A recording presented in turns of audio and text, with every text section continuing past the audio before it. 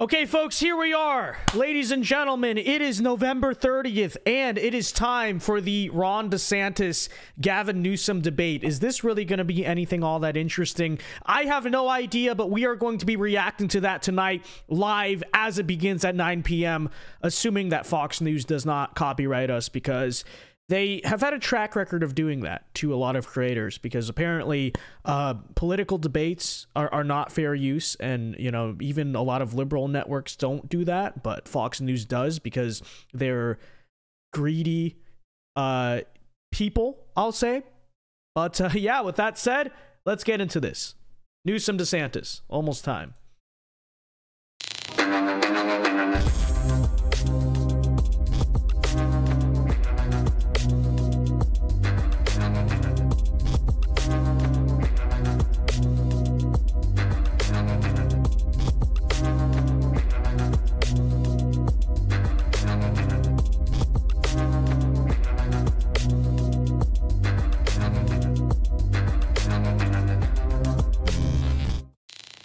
And we are live tonight from the great state of Florida. Welcome, everyone, to the Vince Dow Show. It is...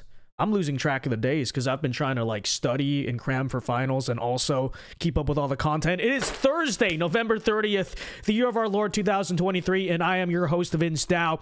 Folks, I think most of you are familiar with the fact that this was going to happen. Now, the general sentiment I'm getting is a lot of people seem to have forgotten that it's actually supposed to happen. But if you've forgotten, here you are. You came to the right stream. Tonight is the Gavin Newsom, Ron DeSantis debate on Sean Hannity's show on Fox News. And, you know, I said at the time that this was announced, because I think this was announced a couple months ago, that as exciting as this sounds, I thought it was going to be kind of underwhelming. And I think when you consider there's barely even been any buzz about this, I think that is kind of vindicated. You know, now if DeSantis's presidential campaign was a lot more hot, A, he probably wouldn't even have to do this, but also B, maybe there'd be a lot more if this was last year, right? This time last year after both of the midterm elections, then maybe there'd be a little bit more excitement. But still, regardless, we are going to be reacting to it here tonight. It should be fun and relatively interesting, you know, regardless. So let's do that. The debate is scheduled to begin at 9 o'clock Eastern time, so that is only 5 minutes away. So before we get into it, I do want to say, everyone, right now, be sure to leave a like on this stream, and of course, if you do have thoughts, comments, anything you want to say, feel free to super chat. In fact, I know we already got 2 super chats right off the gate, so let's read them here, right here. Zach for $5, thank you very much, says, just finished setting up the Christmas tree, and man, we have way too many ornaments. Well, you know, that's funny, because...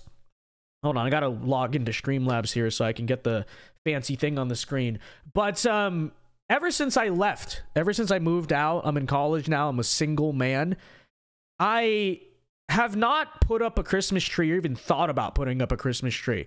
And I was thinking now, I was like, that's actually kind of shameful. Is that just me, or is that like most young single guys who, you know, don't live with any family? Because it has not even occurred to me to consider putting up a Christmas tree. And I was just thinking this year, I don't know, maybe I'm older and, you know, the wisdom sage or whatever it is. I started to think this year, you know, I should probably get like a mini Christmas tree and put it up somewhere and at least show some degree of, I guess, moral sophistication. I have no idea, but thank you for the 5, and I hope that's all going well. Christopher for 5 says, Republicans need rebranding to win elections. Non-white Republicans are not taken seriously. Well, in fairness, Christopher, I don't think any of the GOP electorate is taken seriously by the actual people who run this country, who run this party, I should say, and that's a sad reality. I'm a black Republican, and people act like I have 6 heads and devoid of logic. Well, again, I think that is most actual conservatives, and that's how we all kind of collectively feel, and it is very true. Thank you for the $5. Again, folks, if you would like to super chat tonight, feel free to do so. We are monitoring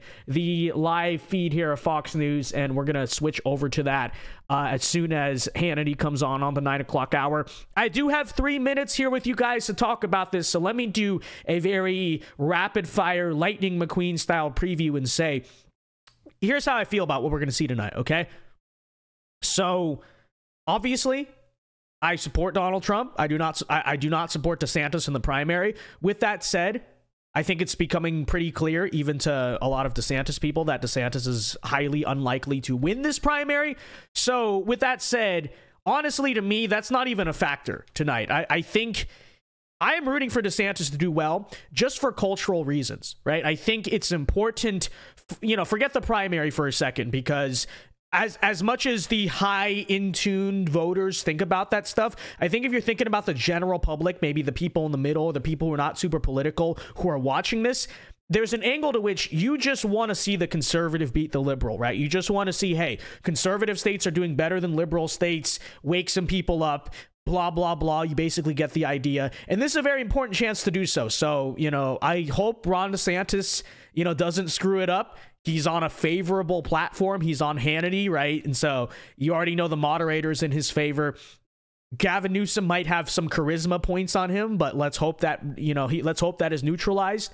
And all around, I'm rooting for Ron to win. So I don't want any DeSantis people, if I, react to this in fairness, I don't want any of you people coming to me saying, you're against the conservative movement. How could you be rooting for Newsom? I'm not rooting for Newsom, okay? I understand there are Trump people who are probably doing that. I am not, right? Because like I said, I think it is still important, at least culturally. This is a culturally significant moment, even if it's not super politically significant. You do want to show that, hey, in general, right, conservative policies and conservative states are just working better than liberal states. That's still an important thing to show. So I'm rooting for DeSantis. Let's hope he takes care of business. It should be simple enough. I don't know. I don't think this will be important enough to boost DeSantis's campaign. I think it's dead in the water effectively. As for Newsom, though, okay, if he does have a good night tonight, and it's very obvious what he's trying to do, I think he's basically sort of sitting and waiting to see if Biden, they decide not to run Biden or something. He's obviously doing a presidential campaign, even if he hasn't announced it. If he kind of gets some gotcha moments, you might see some Democrats turning around and saying, we need this guy. So it'll be interesting to see. All right, it is 9 o'clock. Let me tune in over here to Fox News, who I believe should be switching over to Hannity here shortly. But I do know we got one last super chat here. Arnie Hernandez for 2 says, are you excited for America Fest 2023? Yes, I will be there. It'll be quite fun. And yes, I am. All right, with that said, let's tune in here. Let me see. I might not go full screen with this, honestly, folks, because like I said, Fox News are huge copyright trolls. They have a record of not being very good about letting creators actually react to debates that are in the public interest. So I might just keep it on this screen here. I hope that's okay with everyone. I mean, you can see it in a second. You'll be able to hear it. And here we go, folks. All right. Okay. And welcome to Hannity, and tonight we are broadcasting live just north of Atlanta, Georgia, in Alpharetta, Georgia, where in just a moment we're going to hear from the Republican governor it's like a formal of Florida, debate style. the Democratic governor of the great state of California, for what is the first ever red state, blue state in the debate commercial right breaks, here on by the the way, Fox News channel. So. Now, we will do our best to give equal time to each governor. We will limit answers to 60 seconds per question. We'll be a little flexible as needed. Let the debate breathe as needed, along with a 30-second time for rebuttal. Let me start by introducing both Florida Governor Ron DeSantis, California Governor Gavin Newsom. Governors, thank you both for being here. Really appreciate it. Great to be with you, Sean. I know both of you personally. Awkward I've known you both for a long DeSantis, time. I know you're very busy. Come on, man. I also know this. I know that both of you love your individual states. Yeah. I know you both have a deep and abiding love for our country, as I do. But where we are in the country, we've never kind of been this divided in a long time. There are clear and deep and profound differences in your approach to governance. Right. And before we begin, one quick note to all of you that are watching at home. Okay, I'm now the longest-running primetime cable host in the history of cable news. I'm now, and I feel blessed, in my 28th year at Fox. It's kind of widely known that I am a conservative. Again. However, tonight I will be moderating this debate. I will not be part of the debate. Our questions tonight will be coming from well-sourced, fact-centered perspectives, and you will see and hear most of tonight's questions will deal with the most fundamental issues, the ones that impact the lives of the people that make this country great, the people in Florida, the people in California, and in many ways, Every state in Hannity the country just loves to hear will discuss himself talk. taxes, the economy, immigration, crime, guns, homelessness, education, parental rights, abortion, gas prices. In other words, the things that impact you every single day. In the end, you will get to decide which governing philosophy you believe is better. The governors will explain their governing philosophy. And again, fact-based questions. So let's get started. Everybody ready? All right. As we speak, there is a phenomenon. It is playing out across the entire country. Americans, they are leaving blue states in droves in favor of red states. You can see numbers on the screen right now from the years 2021 and 2022.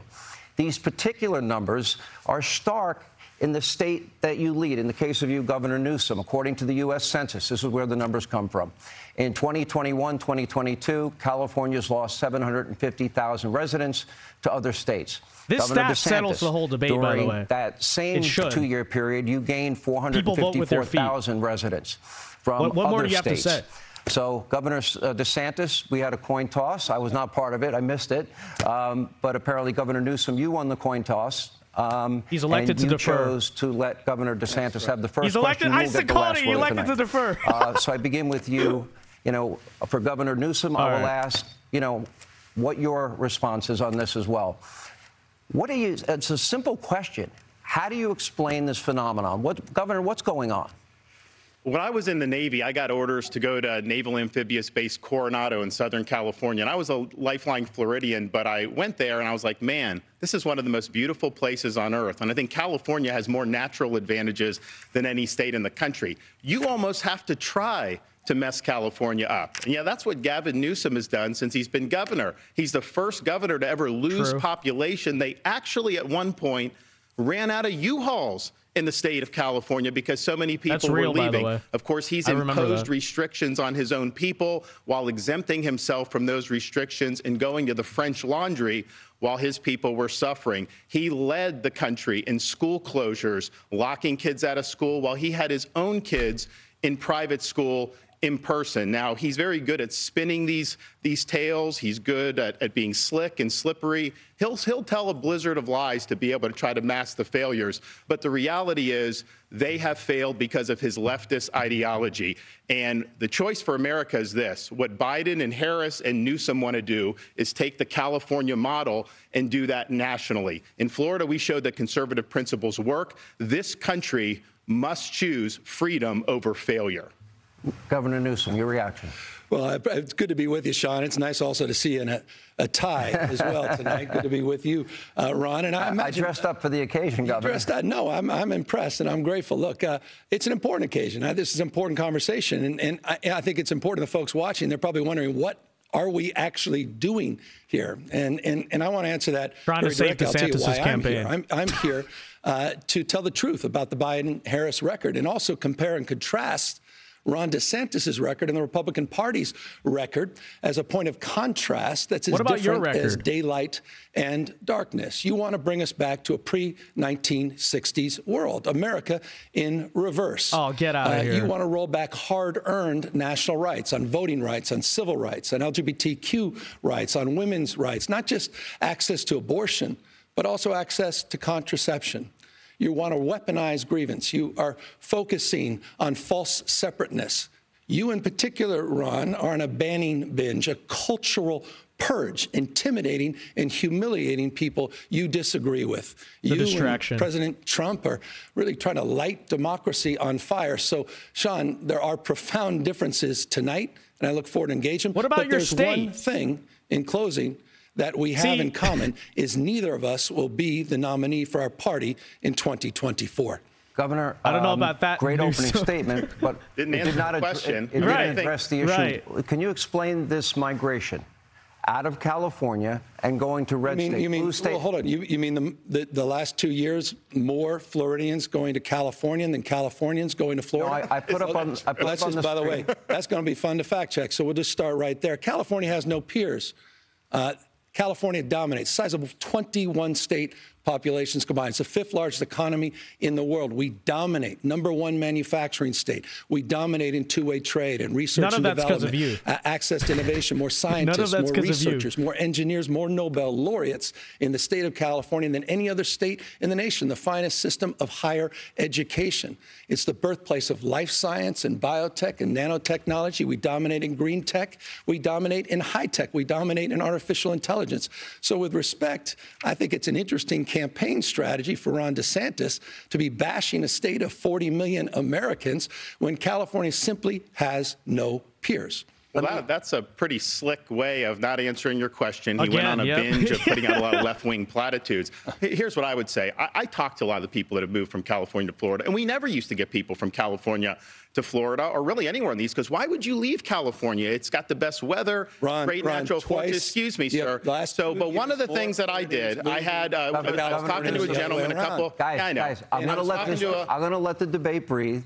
But it's his turn. Let's take turns. So I was talking to a fella who had made the move from California to Florida, and he was telling me that Florida is much better governed, safer, better budget, lower taxes, all this stuff. And he's really happy with the quality of life. And then he paused and he said, by the way, I'm Gavin Newsom's father-in-law. So we do count Gavin's in-laws as some of the people that have fled California and come to the state of Florida. And why are we getting people to come? We have a 50-year low in the crime rate. You don't see in the last 10 years, we've had a 45% decline in homelessness. California's had a 45% increase in homelessness. We back the blue. I was walking the streets of San Francisco a couple months ago, and I had some of the cops in San Francisco do a beeline to come over to me, and I didn't know what they were going to say. And they're like, we want to thank you for standing for law enforcement because we don't get that support in the state of California. So people understand quality of life matters. They understand that Florida's doing it right, and I can tell you the numbers speak for themselves. We have way more people moving to this state than leaving. Gavin can't say the opposite. More people are leaving California than are moving into California. Let me bring up coming to California the other way around the last 2 years. But let's talk about crime. Governor, hold on. Governor, wait a minute. Hold on a second. Candle for 50. Thank you very much. Were factually untrue, including that 50-year crime low, which his own law enforcement team said you should not be using. You have yet to address the issue, but I asked you twice. You don't want to answer it. But the issue of why the migration out of red states. I'm sorry, out of blue states. We just established more Floridians coming to California in the last 2 years than the overall. You had a net loss of 7. It's a fact. You just asserted it. It's a fact. No, it's not a fact. It is a fact. Moving on. Let's go. Your states have probably is because they're literally income tax rates. Okay, it is what it is. These are the facts. California's highest rate for top earners, 13%. Married couple, for example, in California, earning a median income of $84,000, they have a 6% income tax in the state of California.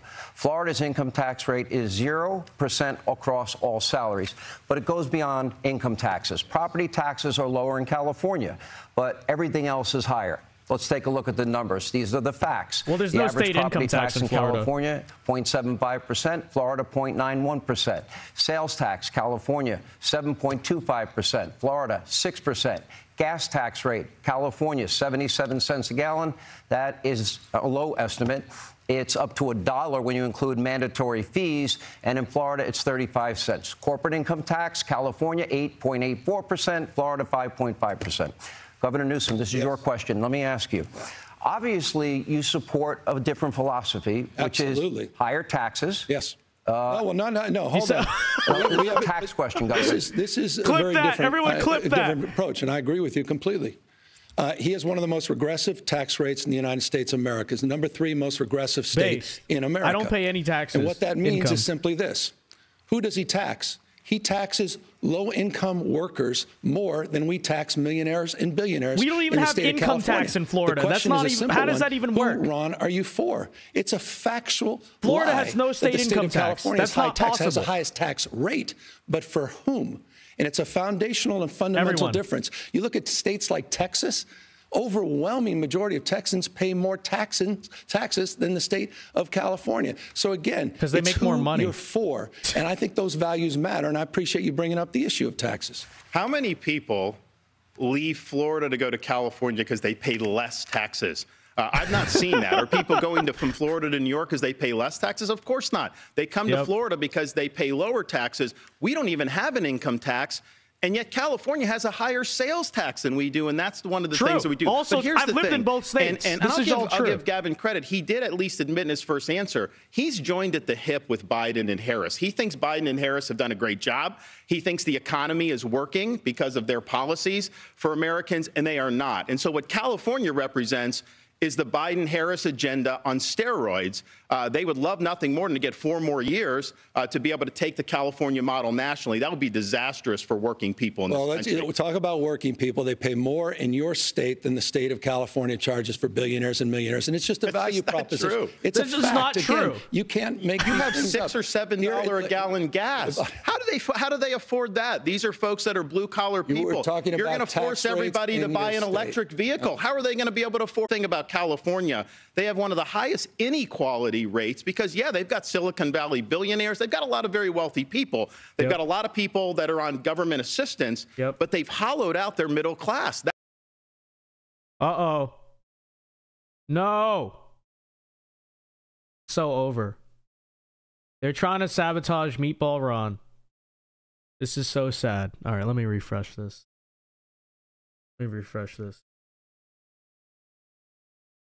Fox, what are you doing? No! This is sabotage, okay? Meatball Ron was winning a debate, and then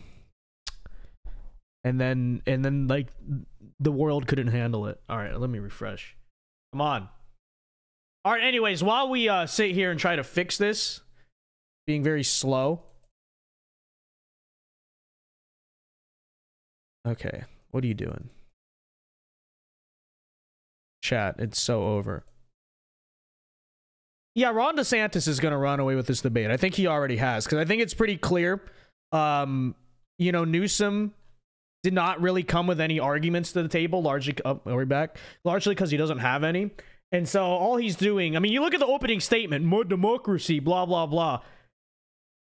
If he's just going to throw out generic, like, cheesy platitudes the whole night, and objectively, like, the record speaks for itself, Florida is doing better as a state than California by any metric you want to talk. Okay, here we go. 30. Yeah, But here's, let me ask the question. Spinning lies. Let me ask the question. Able to try to cover for his Ron, if I may answer, and then I'll answer the question. Okay.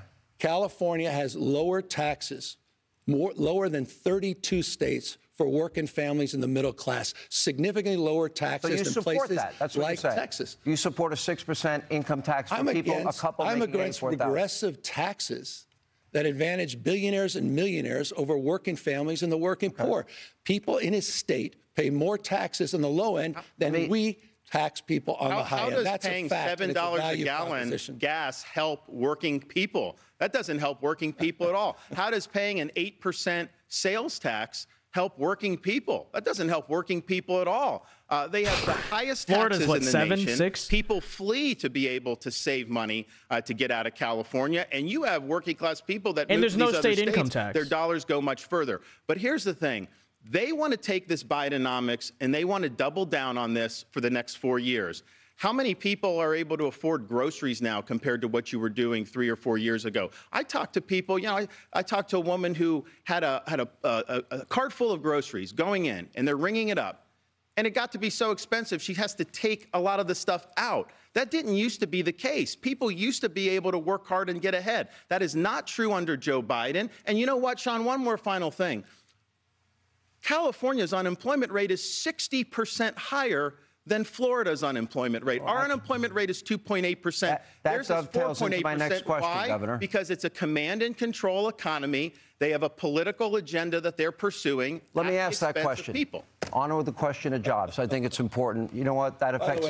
That affects everybody. Biden administration, the last 3 years, it's been a master Joe class Biden of job paying you creation. tonight? 3.9%. I thought this was state versus state. No, but it's about the United States of America. I thought this guy was running for president of the United States. If you you're are running too. For You just well, you are admit too. Exactly. You just won't admit it. You will not admit it. Why don't all right, gentlemen, admit that you're running? Hold on. All right, we can't talk. We can't talk. I'm going to move on to the next question. The unemployment rate in Florida right now is just 2.8%. As you stated. And California ranks second worst in the country at 4.8%. Because everyone's on welfare. This question goes to Governor DeSantis, and then you'll have a chance to respond. Governor DeSantis. Well, right. I mean, they tax too much. They regulate too much. They have a political agenda. It's not a good climate for business. They've lost a lot of companies. A lot of companies have moved to Texas. We have had some to Florida, but they've lost a lot of companies to Texas because they're not doing a good job looking out for folks and not creating a good business environment. And, you know, when I have people that come to Florida, they tell me, you know, you guys actually want us to succeed in Florida. And they feel like when they're in California, they don't want business to succeed. Is that what Disney's saying, the Tampa Bay Rays? Well, actually, yeah. I think that's an interesting point with Disney because I had How many corporations left California? COVID, and we made them a fortune, and we saved a lot of jobs. You had Disney closed inexplicably for over a year. You were not following science. You were a lockdown governor. You did a lot of damage to your people. You had more kids locked out of school for a longer period of time in California than anywhere else in the country. It was the working class kids. It was the middle income kids. His kids were in private school. They were in class in person. He locked people out because of the teachers union. He is owned by the teachers union. You will never cross the teachers union. This is just a lot of hot lock, stock, and Let's barrel. talk about COVID. Let's talk about your record on COVID. You passed an emergency declaration before the state of California did. You closed down your beaches, your bars, your restaurants. False. It's a fact. You had quarantines. You had quarantines. For a month versus all over the state like 2 years. Of Florida. By the way, I didn't say that. Donald Trump laid you out on this, dead to right. You did that. True. You followed science. You followed Fauci.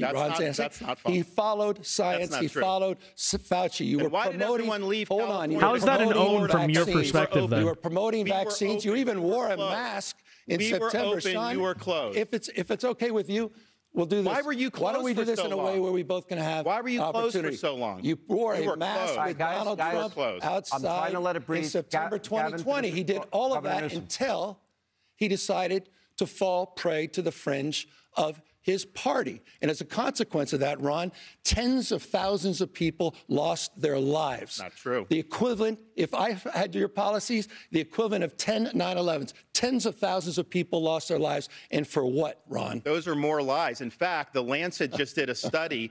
Florida had a lower standardized COVID death rate than California did. That's a Lancet study. One more thing. The other thing we had, the other thing California had higher excess mortality than All right, gentlemen. Let me talk about the excess mortality real quick. Honestly, because the hold on a excess second. mortality is other things. I want to ask you both.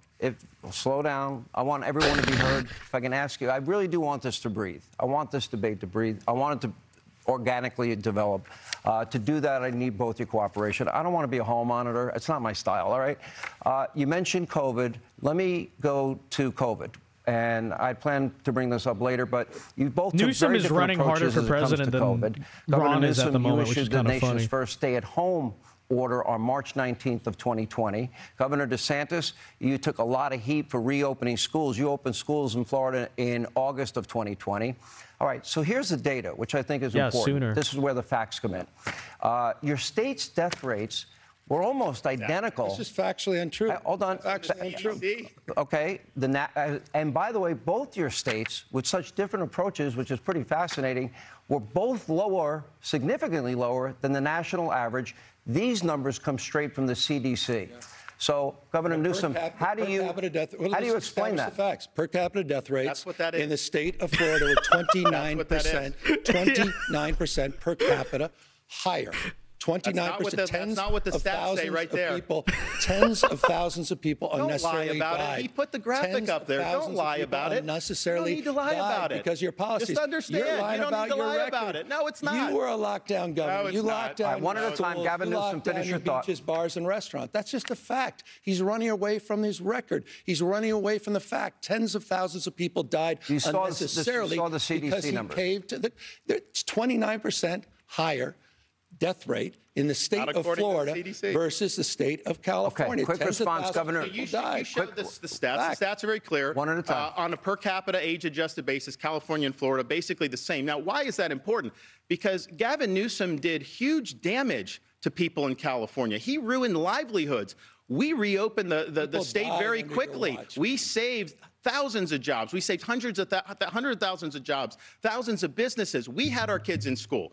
He had the kids locked out of school because of the teachers union. That is having a generational impact. California has one of the lowest literacy rates in the country. In the most recent NAEP exam, Florida came in number 3 for 4th grade reading. California was far, far behind. So you should apologize for not getting your kids in school. Why didn't you get the kids in school in the summer of 2020 like we did? You bowed to the teachers union. You didn't do the job you should have done. All right. The only person one at a time, quick answer. Is Ron DeSantis for the tens of thousands of lives that died unnecessarily because he played to the fringe of his party. We got to take a break. And finish your thought. No, and when it comes to the issue of schools, you better be careful. You had more learning loss during COVID than the national average in the state of California.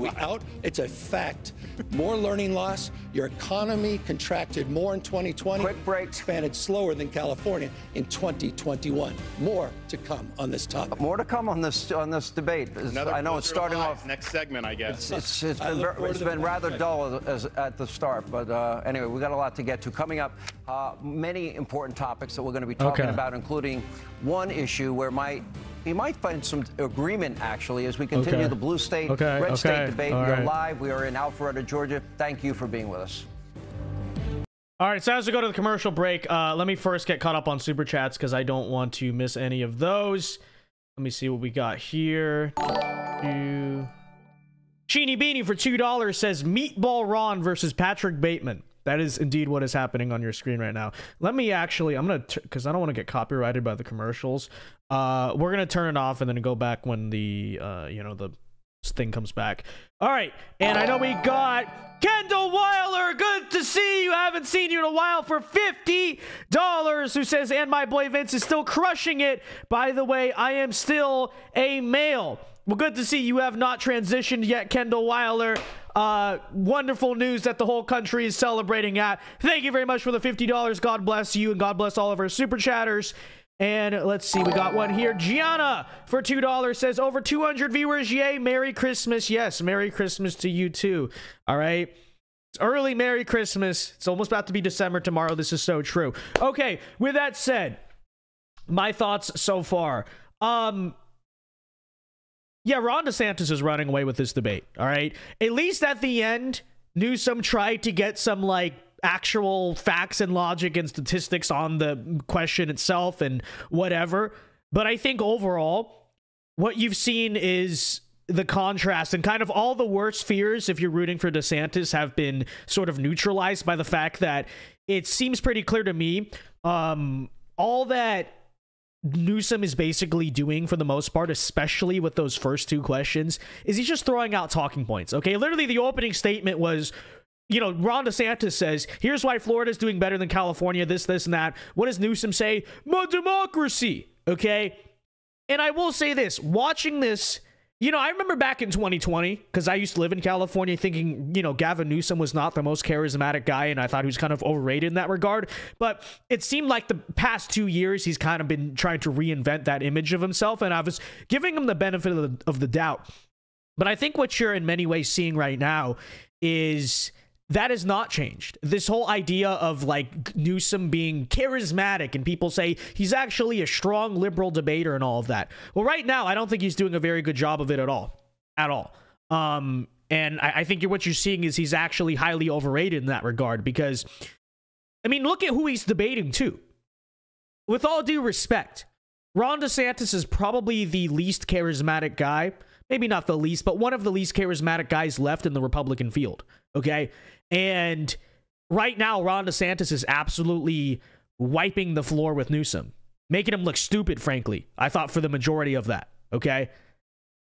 And so if Newsom's just going to kind of throw out a bunch of nonsense and half the time just revert to generic liberal talking points, and it sounds very clear that that's what he's doing is spewing out talking points, it's going to be a long night for this guy. So, props to DeSantis, because like I said, not voting for him in the primary, not supporting him, but I genuinely, for the sake of the culture and politics and all that, I didn't want to see him screw this up. And so far, he hasn't screwed this up. So good on him. I think he's doing a very good job. And much better than any of the other Republican debates, frankly. Sheeny Beanie for another 2 says, Gavin is slimy because he has charisma like Obama. But that's the thing. I don't think he has the charisma of Obama at all. He is good looking, right? He's got the whole kind of slick look to him. But I think Obama way outshines him in charisma, and I think it's kind of his image that if people are more infatuated with. But thank you for the 2. Let's see what else. Real Texan Politics for $5 says Ron fits state politics like a glove, federal politics not so much. And I think that's what you're seeing here too, because in this specific situation, he's doing quite well. When it comes to him having to debate the state politics record versus California, he's shining in this. So I think it's true, and I think the point I've made about this before, which is either maybe he's not ready for national politics, or it's just not really his place, right? Because I think he's doing a very good job in this situation. Roberto Suarez for $5 says the left is destroying this country. People open their eyes. Thank you for the 5, and it is very true. And with that, we return, and we are back here with the debate. So let's go. Gentlemen, let's move on to the issue of borders. Joe Biden's message to illegal immigrants during his campaign was, let them come. I'd have the tape, but I said I wouldn't play the tape. And since taking office, Biden said he's gotten control of the border. Vice President Kamala Harris, Homeland Security Secretary Mayorkas, Biden's press secretary Karine Jean-Pierre have all said the border is either secure or the border is closed. Yet the Border Patrol says, well, guess what? They have been a record 6.5 million encounters with illegal immigrants and so-called asylum seekers at the border since President Biden took office. The administration says, well, they don't know how many people actually are in the country illegally. Gentlemen, the American people, I ask you, I believe it's your turn, Governor Newsom, have the American people on the issue of borders, you're defending the Biden administration, they're saying the border's secure, they're saying the border's closed. Those are the numbers from our own Border Patrol. Are the American people being lied to? I don't think they're being lied to. The Biden administration put out a comprehensive plan day one when he got sworn into office 3 years ago, and the Republican Party didn't touch it. They haven't moved on it. They play politics with us. And I'll be honest with you, I think there's probably one person I wouldn't listen to on this topic more than the guy that I'm standing next to, Ron DeSantis. He lacks any credibility on the issue of immigration. When he was in Congress, he supported amnesty. When he's in Congress, you supported John Boehner's bill. It's a fact. When you were in Congress, you supported Obama's. You supported Obama's efforts to advance comprehensive reform. False. The last guy you want to talk to on the issue of immigration. Your immigration policy can best be described as a governor from the state of Florida going into another state, the state of Texas, lying to migrants, promising them jobs and housing, sending them to an island, Martha's Vineyard, and then sending them to a parking lot in Sacramento, California. I met with those migrants that you lied to under false pretense. That kind of gamesmanship, using human beings as pawns, I think is disqualifying. So again, a guy who stands here who's been out on the Republican debate stage saying, well, he's going to be tough, he's going to shoot people with backpacks, and that he has a strategy to potentially even invade our second largest trading partner, Mexico, that has a record of supporting amnesty and supporting reforms under the Obama administration, is the last guy to be standing on stage talking about the issue of immigration reform tonight. Well, I'll tell you what, it's deja vu. Notice he doesn't say anything about himself. With that flurry of lies. This is a guy that says the Biden administration is not lying to the public about the border. They go to the White House briefing room every day. They say the border's secure. They are lying to you. We know that that's not true. Gavin Newsom is lying to you when he says somehow I supported these things, which I didn't do. He's also lying to you about what it's going to take to solve this problem. California is a sanctuary state. They thumb their nose at federal immigration law, and this has real consequences. There was an illegal alien, Herbert Nixon Flores, who was in L.A., in custody. He was a repeat criminal. ICE wanted to take him into custody because then they would be able to deport him. L.A. refuses to work with ICE, and so they wouldn't turn him over. They end up releasing him on the street. He ends up murdering the mother of a 3-year-old little girl. Those policies are deadly. They do not work. And I'll tell you this. The Martha's Vineyard transport, Martha's Vineyard said it was a sanctuary jurisdiction. Kind of reminds me about Gavin Newsom when he restricted Californians, then he went to the French Laundry. These liberal elites, they like to impose burdens on you. They don't want to have to face the consequences of their actions. So we've got a lot of elites who want open borders. who lecture everybody else about it, then the minute they have to deal with any of the consequences, oh man, all hell breaks loose and they get upset. Hold on, we're moving on. We're moving to the next question. We'd be much better on the same topic. On the same topic, this is important. This is a very important question. Good. While some migrants I know want to come to America for a better life for themselves and their family, find the American dream, I totally sympathize with them. Too bad. Many good people fleeing very bad situations abroad. But others are abusing the asylum process, and in the process, in search of where they're coming from, we're now learning that many are coming from some of our top geopolitical foes, countries with little to no vetting, or people that are coming in. They're not being vetted. Look at these numbers. Between October 2021, October 2023, border agents encountered 6,386 nationals from Afghanistan, 3,153 from Egypt, 659 from Iran, the #1 state sponsor of terror, 538 from Syria, 12,605 from Russia, and a whopping 26,113 from China. Now, my question, the next question goes to you, Governor Newsom. What are the odds that Biden's open borders have allowed terrorists and terror cells unvetted into this country? Is that a clear and present danger to every American? The odds are 100%. Of course our enemies are going to take advantage of this. He opened the border. Yep. He's not. He's violating his oath of office to take care that the laws are faithfully executed. He's knowingly having 8 million come in. And yes, there's criminal aliens. There are terrorists. There's a lot of fentanyl. That we've had tens of thousands of fentanyl deaths. I've met a lot of angel parents who have lost kids to fentanyl overdose. And the problem is, you'll have a college kid that may take some pill not knowing that there's fentanyl in it. And then right there, that can be fatal. They're poisoning our people. And Joe Biden is sitting on his hands. He refuses to take care of the border. He refuses to hold the drug cartels accountable. This is the vision of Biden, Harris, Newsom.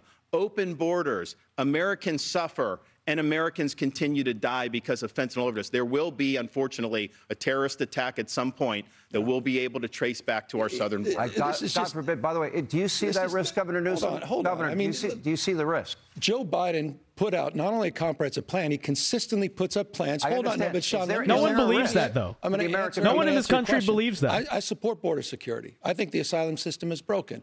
I believe that we need. I understand that. I'm the only guy here that's a border state governor. You're trolling folks and trying to find migrants to play political games to try to get some news and attention so you can out-Trump Trump. And by the way, how's that going for you, Ron? You're down 41 points in your own home state. On the issue of immigration, okay, Joe see, Biden now put he's a actually got him with $14 billion one. immigration Finally. package up in front of Congress. 2,300 border agents, as well as custom officials. 1,000 new law enforcement officers to deal with the fentanyl issue. And by the way, that's a major issue in your state. 41% higher overdose rates than the state of California. And here's what I haven't heard.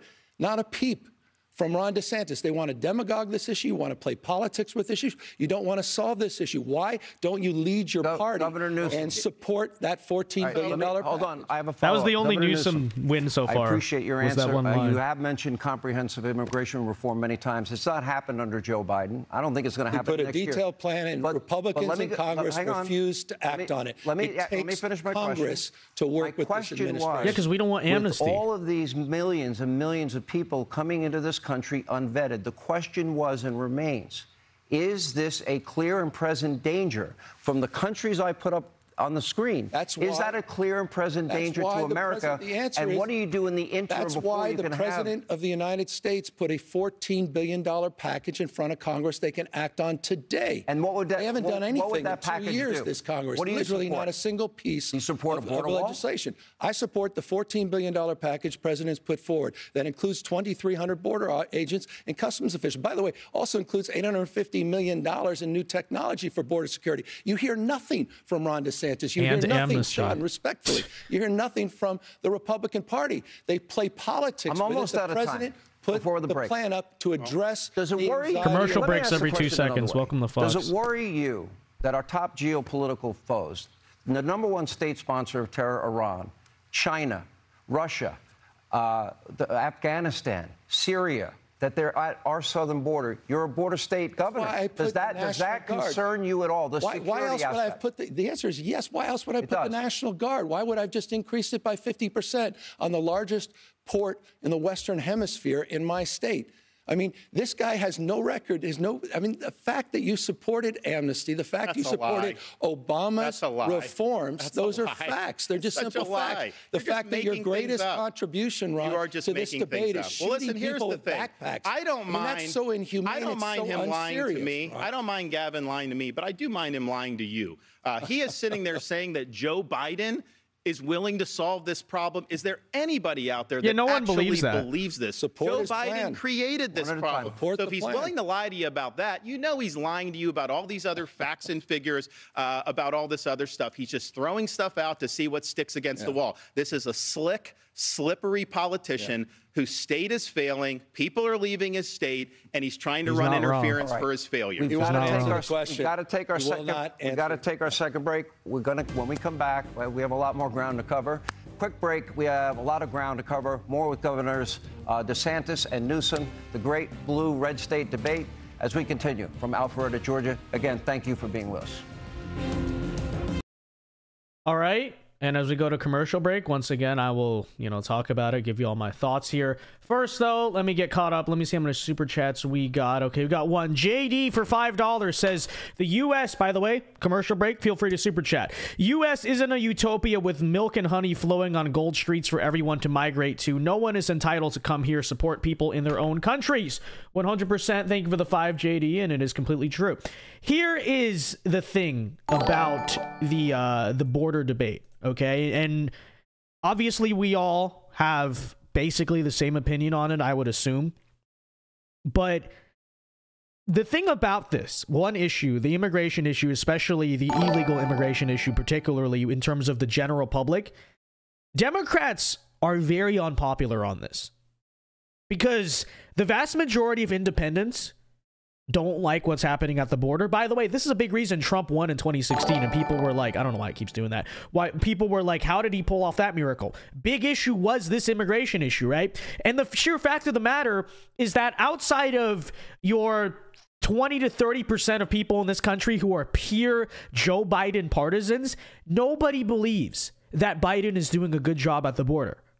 Like, because people don't believe that, right? And that's the case that Newsom has been going out here and trying to make, which is that actually Biden is doing a good job at the border and he cares and it's the Republicans' fault. And it's like, regardless of if that's true or not, by the way, it's not true. But even if it were true, the sheer fact of the matter, you look at the current situation, nobody believes that. Nobody believes that Democrats are good on the border. Even a lot of Democrats themselves, even a lot of liberals, Bill Maher's a prime example, right?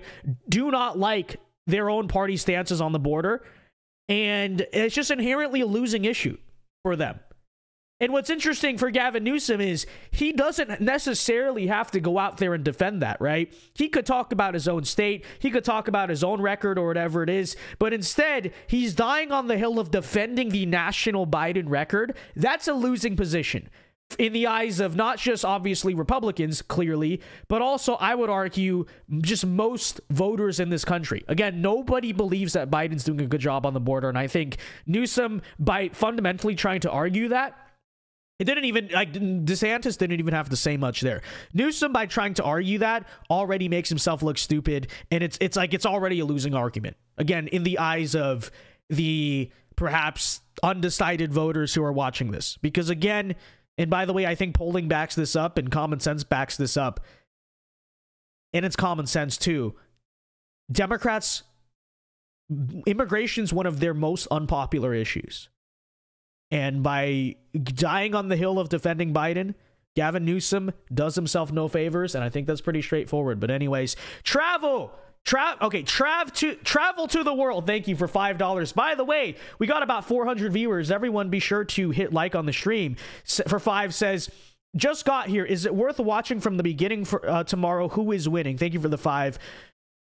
Newsom is embarrassing himself. And I think he's just making himself look stupid.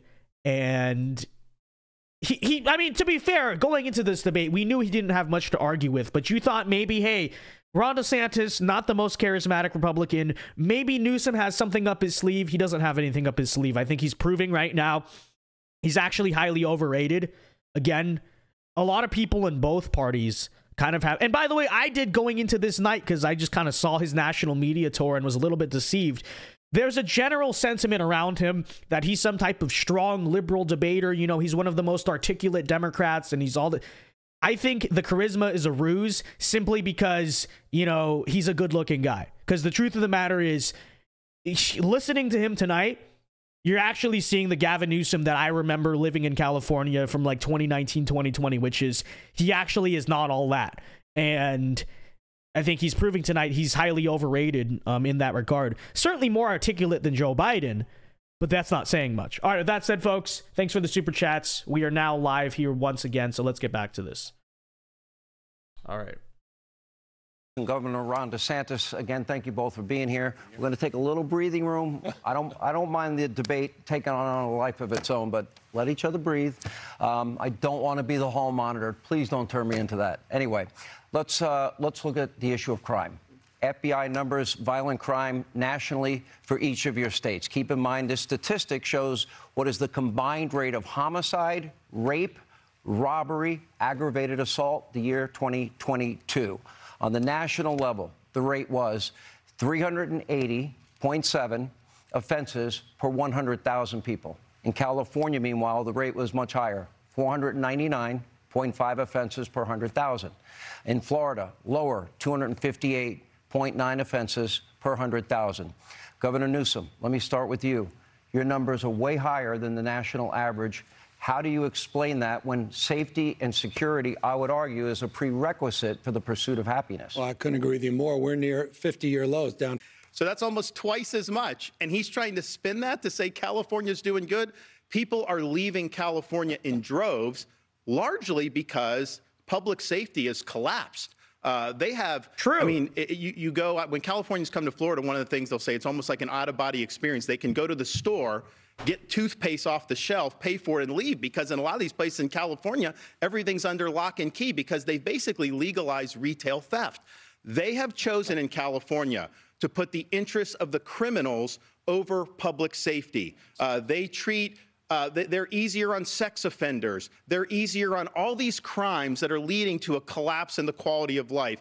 And if you just walk around San Francisco, you will see, and I think it's interesting, Gavin Newsom was mayor of San Francisco. So he took the San Francisco model, turned that into a template for California's collapse. Now the left wants to take the California model and use that as a template for America's collapse. We cannot let that happen. Wait, I got to, Governor, no, I got a follow-up question. You brought up Jacksonville, Florida, compared to San Francisco, is 126% higher.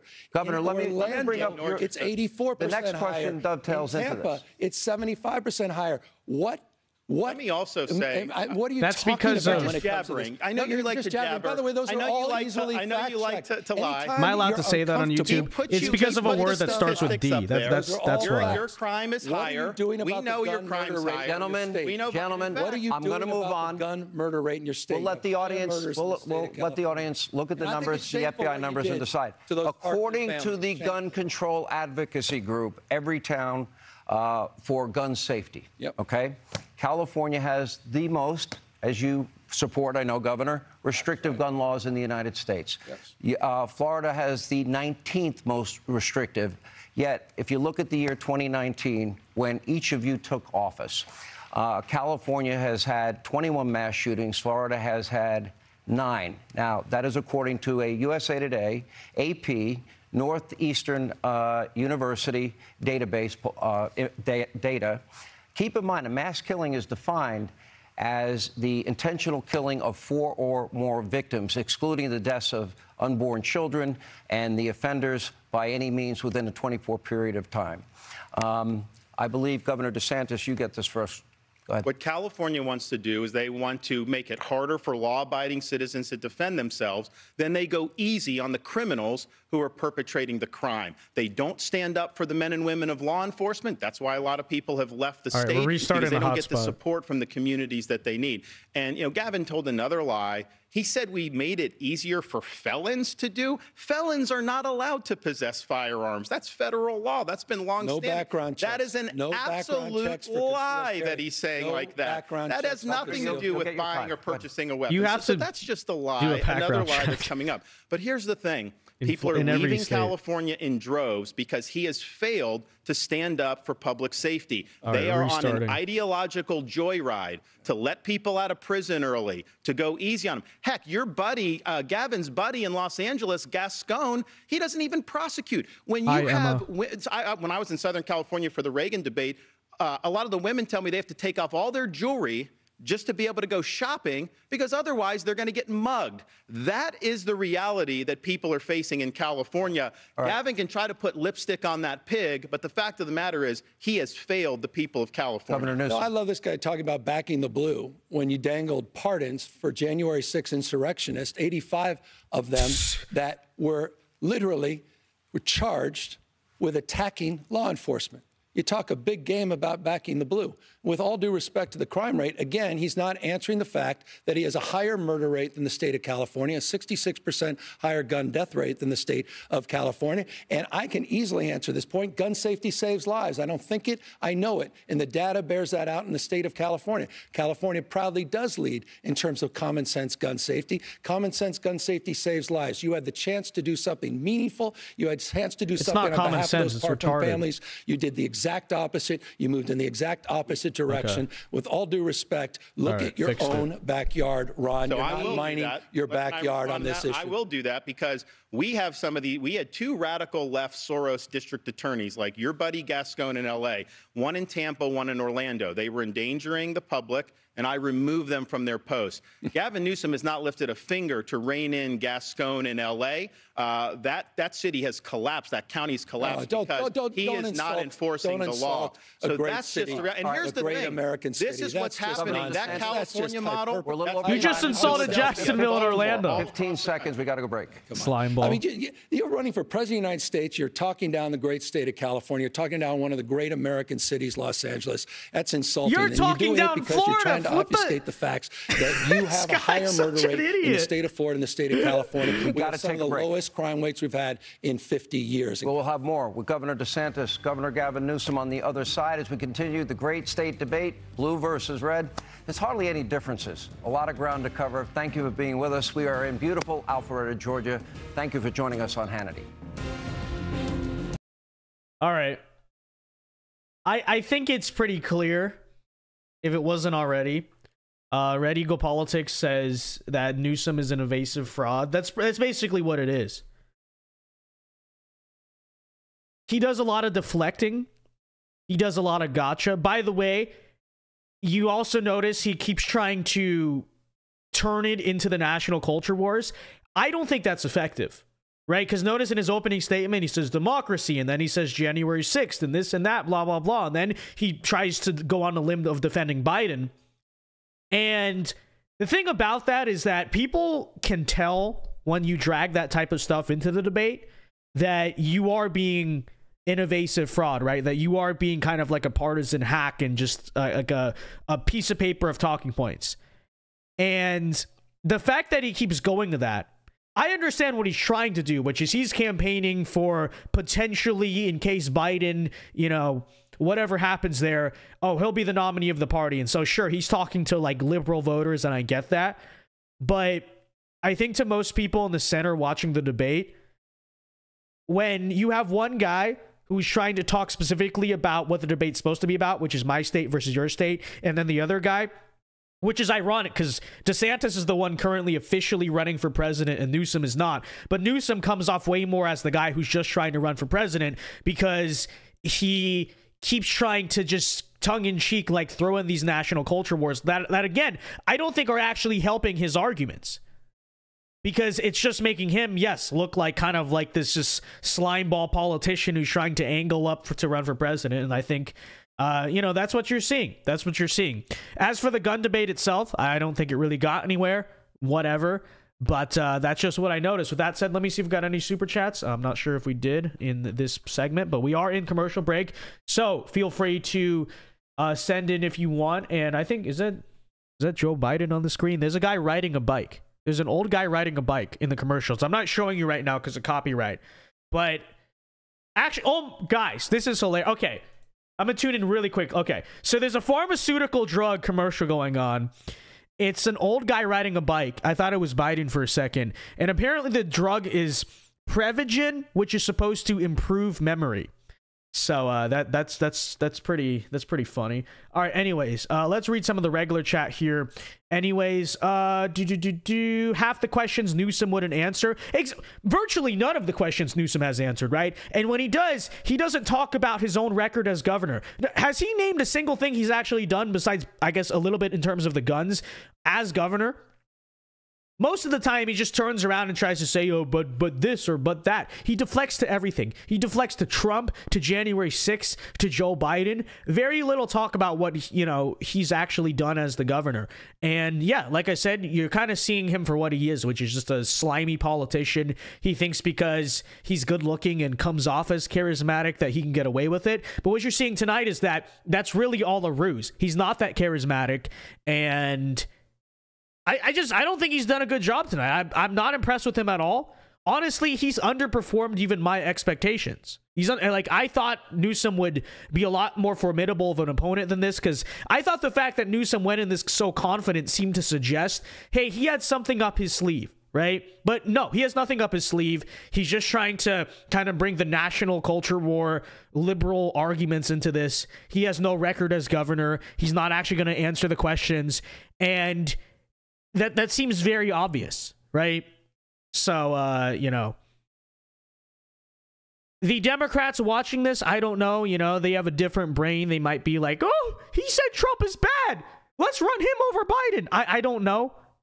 But in terms of this guy's ability to supposedly be such a invincible political force, I think that's being proven as fraudulent right now. Again, he's having one of the least charismatic guys in the Republican field make him look stupid and make him look like inarticulate. But anyways, all right, let's get back to this. Here you go. We're once again live. Debate. We continue with Governor Ron DeSantis of Florida, Governor Gavin Newsom of the state of California. Gentlemen, let's turn to the issue of parental rights. Now, in March of last year, Governor DeSantis, as you know, you signed the Parental Rights in Education bill. And let me read from it. It says, classroom instruction by school personnel or third parties on sexual orientation or gender identity may not occur in kindergarten through grade 3 or in a manner that is not age appropriate or developmentally appropriate for students in according with state standards. Critics have called the bill, quote, homophobic. This is the one they branded the Don't Say Gay bill. I ask you, Governor DeSantis, especially the lower grades, should schools, and maybe all grades, should schools be focusing on reading, writing, math, science, history, computers, and maybe leaving values, considering parents might have different values than teachers at school, to the parents, to religious institutions? Or is it the role of the school? What is the role? The role of the school is to educate kids, not indoctrinate kids. It's not to impose an agenda. It's to do the basics. And what we've said in Florida is it's inappropriate to tell a kindergartner that their gender is a choice. It's inappropriate to tell a second grader that they may have been born in the wrong body. Now, California has that. They want to have that injected into the elementary school. My wife and I have a 7, 5, and a 3-year-old. We don't think that that's appropriate. And I know most parents do not think it's appropriate. It's also important to respect parental rights to know what curriculum is being used in the classroom, and everything should be age appropriate. I actually have something that I brought that some parents have objected to. So this is a book that's in some of the schools in California. In Florida, this is not consistent with our standards, called Gender Queer. Some of it's blacked out. You would not probably be able to put this on air. This is pornography. It's cartoons. It's aimed at children, and it's wrong. So this should not be in schools. When people like on the left say that somehow you're banning books by removing this from a young kid's classroom, no, this is not age appropriate. And so we're going to stand for the rights of parents. I think we need to do that nationwide. I don't think you can have a situation where some states just trample on the rights of parents. Parents have a fundamental right to direct the education and upbringing of their kids. I mean, by the way, you've been on a banning bench. 1,406 books have been banned just last year under Ron DeSantis' leadership. I love that he keeps pulling this out. I've seen this. He's been doing this all over the campaign trail. What's wrong with Toni Morrison's books? It's not banned. What's wrong? It's not true. Not. What's wrong with Amanda Gorman's? It's not banned. And the poetry. 1,406. 1,406 books have been banned on your banning binge in the state of Florida. As it relates to parental rights, come on, California, it's in our Constitution, parental engagement. It's called the LCFF process. We actually require parental engagement on curriculum development. And we don't, complete lie, we don't require K through third grade sexual education. That doesn't happen until middle school. What you're doing is using education and as in middle a school, sword it's for your perverted cultural and purge.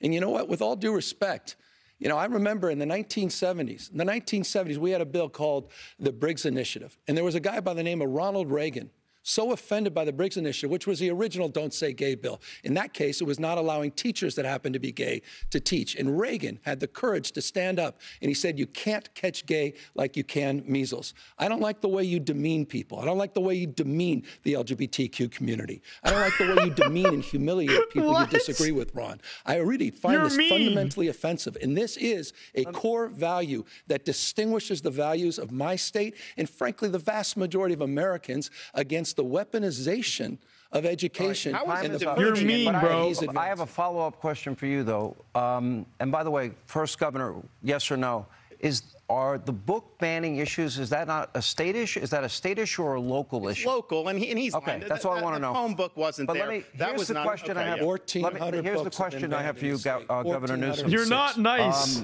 Some of the books you're talking about, one is called, the governor just brought it up, it's called Gender Queer, a memoir. Explicit pornographic book showing sex acts. Another, Flamer, graphic book about young boys performing sex acts at summer camp. This book is Gay, a book containing instructions on the ins and outs of gay sexuality. Let me finish.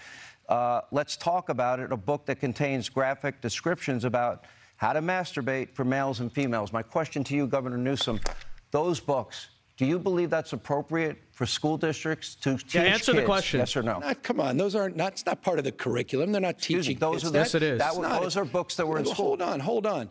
The bottom line is you are on a book banning binge. Your state.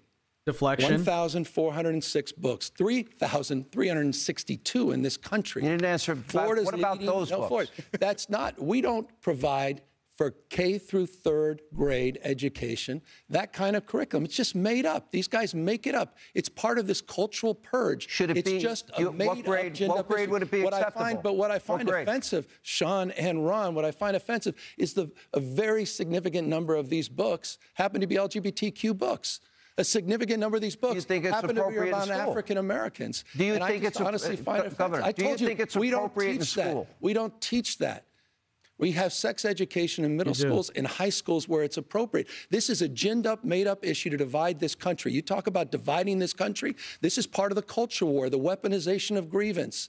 This is part using education. In California, the school's not allowed to tell parents if their kid is being transgender at school. He's criminalizing teachers and criminalizing librarians. I would bring that up. The schools to impose a liberal agenda, social justice. They have this ethnic studies where they're dividing people. That's what they're doing. But let me just say something about parents' rights, because he says California respects parents' rights. This is rich. He's been telling a lot of whoppers tonight. This may be the biggest. In California, if you're a parent in Iowa or New Hampshire or South Carolina, your minor child can go to California without your knowledge or without your consent and get hormone therapy, puberty blockers, and a sex change operation, all without you knowing or consenting. How in the heck is that honoring parents' rights when you're bringing people from out of state to go around their parents' backs and getting life-altering surgeries? That is radical. That is extreme. That is an assault on parents' rights. You know what,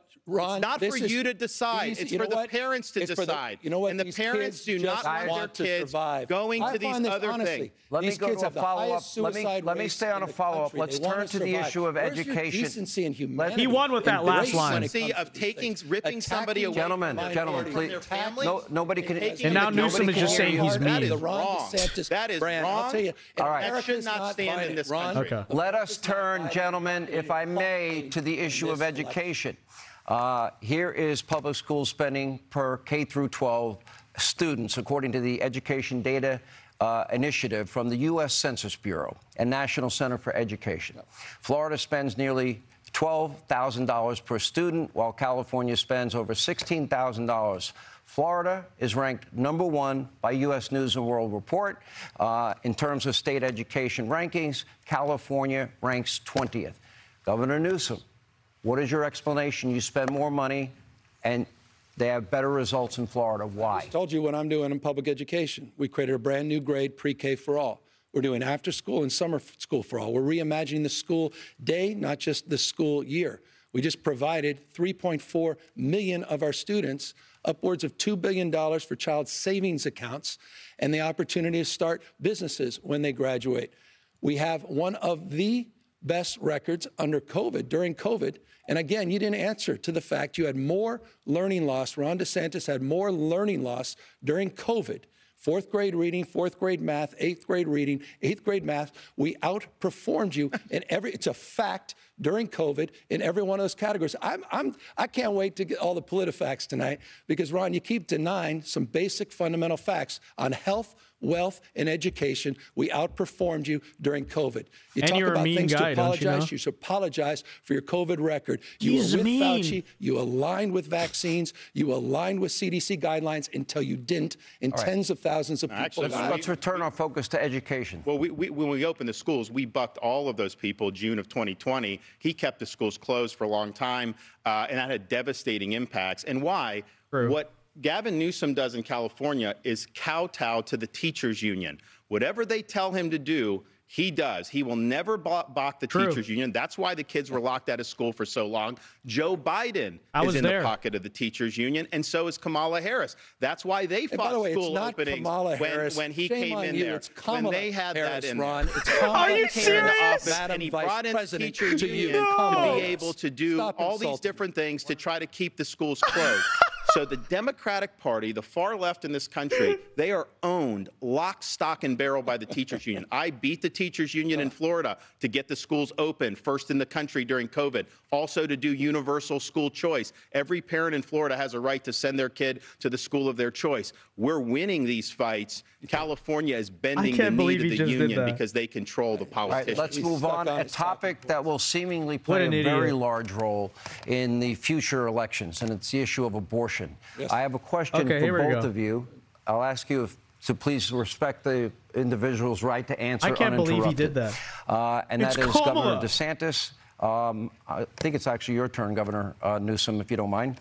All good. Most medical professionals believe a baby is viable outside of a mother's womb by between 24 and 26 weeks. That is the general scientific consensus. It changes. There are some variations on it. Abortion is legal in your state, quote, up to viability, is my understanding, unless the mother's health is in danger. I'd like to get you on the record. You've been unwilling to answer this question. Should there be any restrictions on the issue of abortion that you support at all? Because funding in California, you have allocated in your budget $265 million for abortion last year alone. My question, very specific. Do you support any restrictions at all on abortion, especially in months 7, 8, and 9, past viability? I'm going to answer that question, but let's talk about the issue of abortion. Let's talk about the issue. No, you're not going to answer it. I'm going to answer that question. No, you're not. But I think this is important, and it bears repeating. Ron DeSantis signed the most extreme anti-abortion bills in America. He signed a bill banning any exceptions for rape and incest. And then he said it didn't go far enough and decided to sign a 6-week ban before women even know they're pregnant, Ron, before women can even access a doctor's appointment. So extreme is your ban that criminalizes women and criminalizes doctors that even Donald Trump said it was too extreme. On the issue of the extreme exception that you highlight as it relates to the issue of later-term abortion, it's almost always because of a fetal anomaly, the life of the mother. And in those rare cases, I trust, and answer your question, I trust the mother and her doctor to make that decision. So in other words, I want to be clear on this. If a woman and her doctor, for any reason, Not for any reason. No. It's I'm asking. extremely rare. Should there this be? Is a canard. I know where you guys are going, Sean. You're even. So he's not going to answer the question again. I watched your. This is where you guys have to go to cover for the extreme anti-abortion agenda of Ron DeSantis. Should there be? Who's hurt your would party. you support a ban on abortion in 7th, 8th, or 9th month if the mother's life is not in jeopardy? Extreme exception. People aren't going on and having abortions. Should it be illegal then? Unless something devastating has happened. Should it be illegal? It should be up to the mother and her doctor and her conscience. And it so the answer is always, no restriction. I've already answered it, and I'll just reinforce it. To cover up, again, hold on, for the most extreme abortion ban in the country. I have a simple question, though. This is important. No. I'm asking the question. Ron DeSantis, will you or will you not sign a 6-week ban in the unlikely case? I'm curious to see how he answers. Would you sign a national ban? Let's talk about your state. He won't answer that. He's getting saved you had 15 on that weeks. Fundamental question. You had a 15-week rule in California. You reduced it to 6. My question is this. What was your thinking behind it? Was it for religious reasons? Was it for scientific reasons? What was the reason for you from going from 15 weeks to 6 weeks?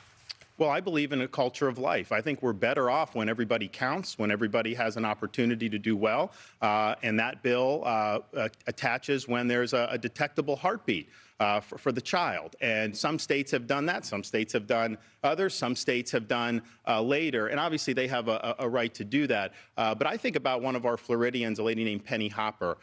She actually survived a late-term abortion back in the day, and they left her on the table there to basically wither away. Her grandmother came, saved her, brought her to a hospital, saved her, and she ended up living a good life. So she counts and she matters. And I think that what the position that we have from the modern left, including in California, is that they will take your tax dollars and they will fund abortion all the way to the moment of birth. He's wrong when he says the later terms are all because of this. 88% past 15 weeks are, in fact, elective from the Florida data. He doesn't keep data there. But that is really extreme, to take your tax dollars and to do this all the way up to the moment of birth. He didn't answer your question about any type of protections at all for a baby that has a beating heart, that can feel pain, that is viable. But hold on. Respectfully, this is an important conversation. Will you or will you not support a national ban? Why didn't you answer or will you question? not support a national ban if it lands on your desk? You couldn't answer that in any other context. Okay, answer gentlemen, it tonight. It's a we're simple moving yes on no. to By the way, next issue. Hey, no, Sean, not a you next never issue. gave a week. The American people should know this. I'll answer it for Ron DeSantis. He can't answer it. He will sign that extreme 6-week let me move on. ban. The American people should know that. I'm calling this the lightning round. It would be great if you guys cooperated. I'm not a potted plant here. Good. And I want to ask you, we all know that federal policy does have a huge impact on states. We know that. I'm going to ask you three simple questions, and I just want one-word answers, okay, from three of you, because we're our best. We're not just talking past each other. And the issue is right now Joe Biden is president. Yep. So I would like both of you to give a grade to Joe Biden overall as president. Governor Newsom, I'll give A. An A, absolutely. Governor I think it's been a master failed. And a failure. Yeah. Okay. No, that's your now. Number two, are his policies helping or hurting your individual states? Is it helping the state of Florida? The inflation is hurting our state big time. Okay, I'll give that to Newsom. That was funny. Fail. He failed. He failed on the The guy just took $28 million from the Science and Tech Act. Thank you, Joe Biden. It's absolutely accelerating our dominance in manufacturing, accelerating our revitalization. Okay, of that our was state. a simple the answer. answer. Is unequivocally, lastly, absolutely yes. Okay, I will ask you, Governor DeSantis. I have played over and over again, and Governor Newsom, you have seen over and over again. Joe Biden is experienced what I believe to be significant cognitive decline. And in other words, it's the toughest job in the world. Is Joe Biden experiencing this cognitive decline? Is it a danger to the country? Do you find when he speaks, what is your reaction to it? Yes, he's in decline. Yes, it's a danger to the country. He has no business running for president. And, you know, Gavin Newsom agrees with that. He won't say that. But that's why he's running his shadow campaign. He should not be running. He is not up to the job. And it is dangerous for this country. Well, I will take Joe Biden at 100%. versus Ron DeSantis any day of the week at any age. In fact, all of the folks you think on the he's up to the campaign job? trail. You think he's 100%? I've been spending 100%? plenty of time with. Again, no one believes that. No one believes that. By the way, results matter. Inflation now is down to 3.2%. Wages are up to 4.4%. The economy is booming, 5.2% GDP growth in the last quarter. Those are facts you don't hear on Fox News. 14 million jobs, 10 times Let me more than the move last on. That three was the lightning Republican round. presidents Now, combined. on March Biden 31st, 1968, President Lyndon B. Johnson famously said, "I shall not seek and I will not accept the nomination of my party for another term as your president." Now, despite being an incumbent president who is eligible to run for re-election, Governor Newsom, I've interviewed you twice on this issue. You say you are not running for president in 2024. In fact, you recently said, quote, you think that Vice President Harris is naturally the one lined up to run for president if Joe Biden were to bow out. Governor Newsom, tonight I ask you, will you make an LBJ-like statement? And Governor DeSantis, you say he's running a shadow campaign. In your response, I would like you to answer that. Will you say unequivocally, under no circumstances are you running? Correct. I've said, I don't know how many times I can say it. Just making this stuff up about a shadow campaign. Bottom line, if at the DNC you obviously convention are, they come and ask Biden, you, will you run? What will you say? Joe Biden will be our nominee in a matter of weeks. And in a matter of weeks, Sean, he'll be endorsing Donald Trump as a nominee for the Republican Party. If they come to you at the DNC and Joe is incapable of running and they ask you, are you a hard no? And it's not even optional. He's doing fantastically. I appreciate and respect the work the president's doing and the vice president's, the Biden-Harris campaign and team. So absolutely unequivocally, I look forward to continuing to support their efforts. President Biden will be reelected. Donald Trump will be rejected. I think what he's saying should color every single thing. I mean, I've called him on a lot of the lies, but he says Joe Biden is 100% up to the job. Yep. You know that that's not true. Anybody that can look, he wants you to believe him over your own lying eyes. When he says the economy is so great, how great is it when you're going to the grocery store now? How great is it when you're trying to afford a home? How are those interest no one rates believes doing? it, you know? What about affording a new car? So we have to get real here. We have to understand that Biden is not a job. But here's I think the problem. What Biden would do, the people around him, they would look to California for the model to go forward in the next 4 years. That would accelerate the decline of this country. Yeah. Freedom is what works. The failures need to be left in the dustbin of history. Yeah, tell freedom to women that you're trying to criminalize in your state. And all right. Shut up. We're retreating to old ground. For years, this notion of freedom. Gentlemen, Florida is not a state of freedom. One of the things I wanted to accomplish here is the policies that you both implement have a great impact on the citizens of your individual states. For years, a gallon of gasoline, Governor Newsom, in California has been notably higher in your state than in the state of Florida. That's right. Here are the numbers, by the way, recent numbers. The average cost for a gallon of gas nationwide, just over $3.24. In Florida, $3.17. In LA, it's like $6. In California, it is a whopping $4.85. So, Governor Newsom, I ask you, you've also sued big oil companies, alleging executives have deceived the public about the health of our planet, knowing that it's a polluter. If your lawsuit is successful, that would likely mean higher gas prices, even higher gas prices for everybody. Here's my question, though. Could you name right now one source of energy that you can bring online in the next 3 to 6 months that would be as inexpensive for the people in this country as fossil fuels?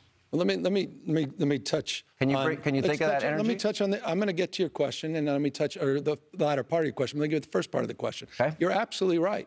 Since the 1980s, Republican administrations, Democratic administrations have experienced, under their stewardship, experienced higher gas prices in the state of California. We've been ripped off by big oil. We continue to be ripped off by big oil. Big oil now is met is that the reason the gas prices are high? California, the most aggressive anti-gouging law in America. Well, it's not working. More transparency being required than any time in America. And yes, well, it's not working. We're suing the industry responsible for this climate crisis. By the way, it's the same climate crisis that Ron DeSantis celebrated as human caused, who campaigned for a fracking ban, who campaigned to oppose offshore oil drilling, and then 2 days after he got elected, signed an executive order. By the way, Nikki Haley had you dead to right on this, Ron. Signed an executive order doubling down, saying you're adamantly opposed to fracking, adamantly opposed to offshore oil drilling. You were celebrated by the Sierra Club for that action until you weren't. Once again, it shows the hypocrisy of Ron DeSantis. Now you're running away from climate change as things have gotten worse. Hurricanes, wildfires, droughts, and floods. $179 billion of weather-related disasters. And he has no response except talking points from big oil. Governor Newsom, that was a mouthful. Again, just more lies. But here's the thing: California is the only one that oil companies are gouging. Why aren't they doing that to Georgia or Florida or these other states that have lower gas prices? Because of their policies. That's why people are paying more there. What Gavin Newsom wants to do, there's a gas tax too. What Biden wants to do nationally is government-dictated green energy policies. They want to kneecap fossil fuels and reliable energy. We've already seen what's happened in California. They have rolling blackouts. He actually implemented a mandate to buy electric vehicles. So pretty soon in California, you're not going to be able to buy a normal car, only electric vehicles. And they celebrated that as like a great thing. A couple days later, there was a notice from the state government telling all EV owners, do not plug in your EV because they don't have enough grid capacity. So he is walking his people into a big-time disaster. What Biden wants to do is he wants to take the California model. He wants to impose that nationally. He wants to take away your ability to purchase the car that you want. He wants to kneecap reliable energy. And he wants to bring these rolling blackouts all across the United States of America. It doesn't work. It's going to cause huge problems. We have more energy here. We can be the dominant energy producer in the world. Florida. And that's what we're going to do. Florida is not a big energy state. We have the Marcellus Shale. We have the West Texas. We have all of that. So let's do that. No forcing electric vehicles. We got to take a break. The American automobile. When we come back, we'll continue the great state, red state, blue state debate. More with Governor Ron DeSantis, more with Governor Gavin Newsom as we continue. Thank you for being with us from Alpharetta, Georgia. Okay, so here's my thing about this debate. And again, you know, I'm trying to look at this from the perspective not of a really partisan conservative like myself or a really partisan liberal.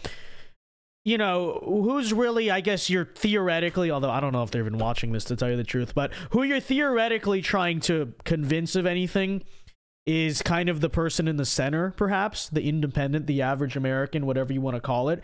And to me, DeSantis keeps, Newsom keeps picking the worst hills to die on, right? Immigration.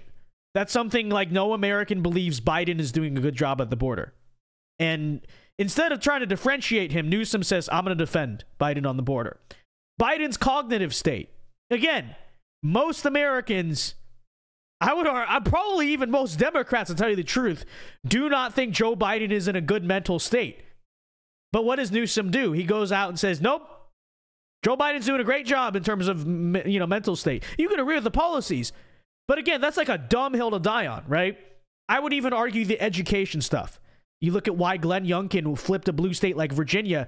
Democrats are not popular on that either. And what does Newsom do? He tries to pick the most liberal hill to die on in terms of that as well. You know, so also crime. That's another one, is probably crime. But now on the flip side, in terms of like national attitudes, you could argue abortion for Republicans, unfortunately. I don't like that it's that way, but it's true. Is kind of that issue for sort of center of the road Americans, right? So you could argue maybe Newsom got in a little point there. But that's one part of the debate. The other, and by the way, I thought DeSantis, even if he didn't do a fantastic job, did kind of a decent job of at least, bouncing off those bullets a little bit. But I don't know why Newsom has chosen all those hills to die on. He just chose the worst ones, and I think as most people can see, he's not coming off as a talented, articulate guy, more so than he's just coming up as a sleazeball and a fraud that will just evades questions and does all that. But anyways, let's get here to these super chats. Not so classy for 5 Canadian says Newsom is not going to be on the table anymore as a Biden replacement. Think he blew up on the stage tonight. Thank you for the 5 Canadian. I mean, I agree. I'm not impressed with him at all. Now, I think he still is on the table as a number one because there's not anyone better. You know, like Kamala Harris wouldn't do better. But he definitely did not raise his draft stock, in my opinion, overall tonight. Because he, frankly, even underperformed my expectations. Truly. Anyways, Sheeny Beanie for 2 says, wah, Gavin probably. Oh yeah, that's the other thing I forgot to bring up. The whole, Ron, you lack compassion. You're not nice. Say her name correctly. I'm a white knight. Say Kamala Harris's name correctly. That's insulting. That was just stupid. Okay, that was just stupid. He looks stupid. It's not working. I don't know what that even is supposed to be. Sheeny Beanie for 2 says, didn't Gavin assist his mom in unaliving herself? I have no idea. Sheeny. Zachary for 2 says, why should there even be an exception for yeah, well, why should there even be incest in the first place? You know, true. Okay, are we all caught up here on our super chats? I believe we are. Again, folks, if you would like to super chat, feel free to do so in the commercial breaks, and let me know. Actually, let's start up the poll here. Who do you think is winning? Let's see. Who is winning /1? And we'll do the poll here. We'll do the poll here in the live chat. We'll say DeSantis and Newsom. You know, it's interesting. I think a lot of people are going to look at this and think, where the heck is this DeSantis on the campaign trail in terms of the presidency? And by the way, that's the one, I think, solid shot Newsom does get in, which is your campaign is going horribly, which it is. I think comes down to what he's meant to do, right? I think DeSantis is a good governor and he does a good job defending his statewide record. But in terms of selling a national vision and running a national campaign, I think you see the difference in how good he is at one thing versus the other. That's probably what it's about. But anyways, all right, final parts of the debate. Let's tune back in here. Here we go. These are the numbers for the homeless population in each of your states. It is a big problem around the country. In the state of California, it is 172,000. In Florida, it is 26,000. Now, the per capita numbers are pretty much the same. For California, it is 44 per 10,000 people, while Florida has 12 per 10,000 people. So, Governor DeSantis, I ask you, why the disparity?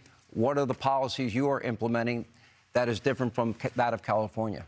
Leave a like, by the way. We got 500 people. Policies. Gavin Newsom was governor or mayor of San Francisco. He put out a 10-year plan like 20 years ago. He was going to end homelessness. Then a few years later, he had another plan. And now he says he's going to do, and it's only gotten worse. In the last 10 years in California, the homeless has gone up 45%. Why is he talking so fast? It's gone down in Florida 45%. Okay, no, the speed but is it's fine. caused a huge problem with quality of life in California. The people that flee always bring up this. They've really empowered lawlessness and drug use. And, you know, Gavin Newsom at one point tried to say that California was the freedom state. And I just kind of laughed, like, you're locking people down, you're doing all this.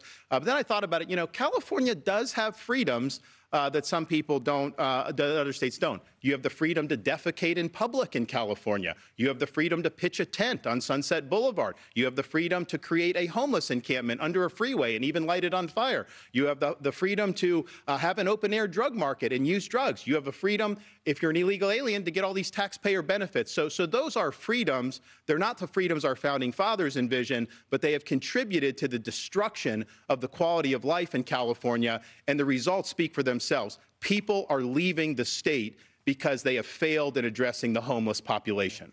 Well, I love the rant on freedom. I mean, here's a guy who's criminalizing teachers, criminalizing doctors, criminalizing librarians, and criminalizing women that seek their reproductive care. You're making it harder to vote. You're banning books.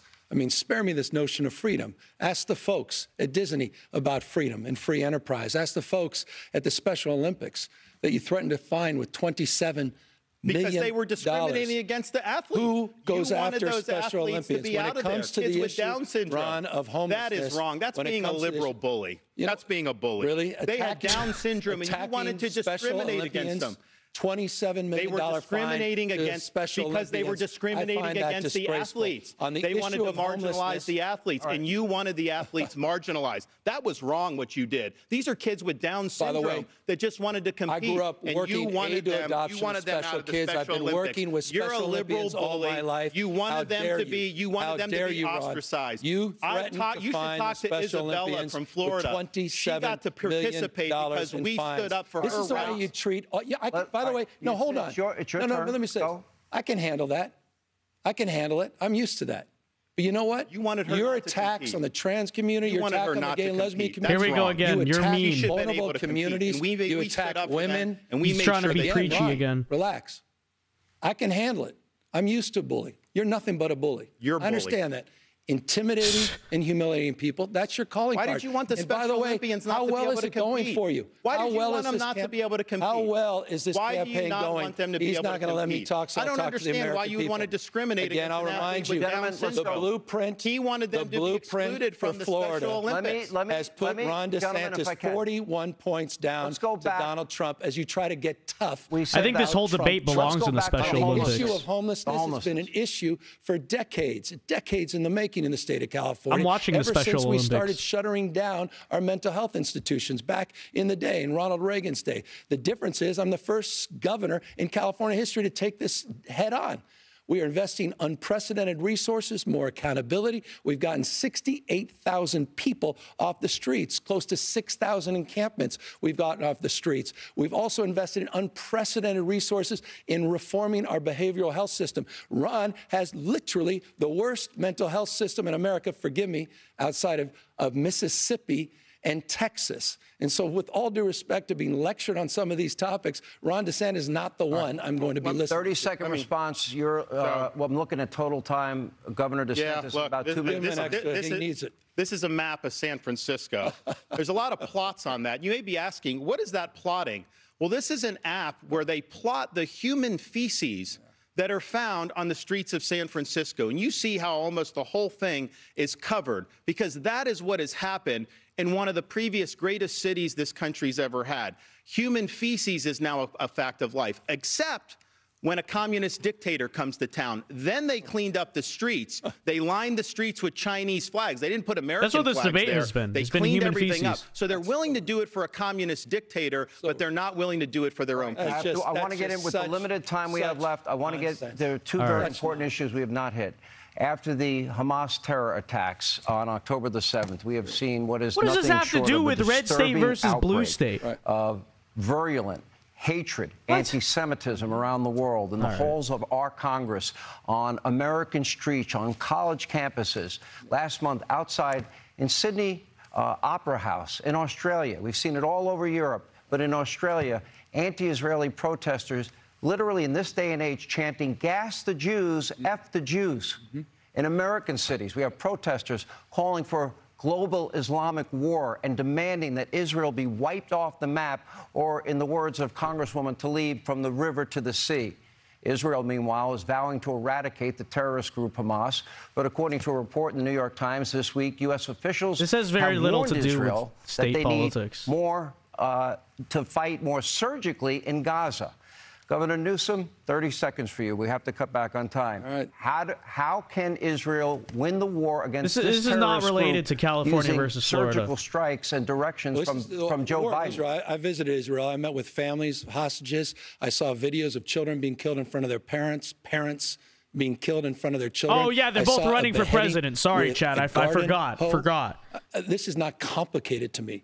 This is a fight between good and evil.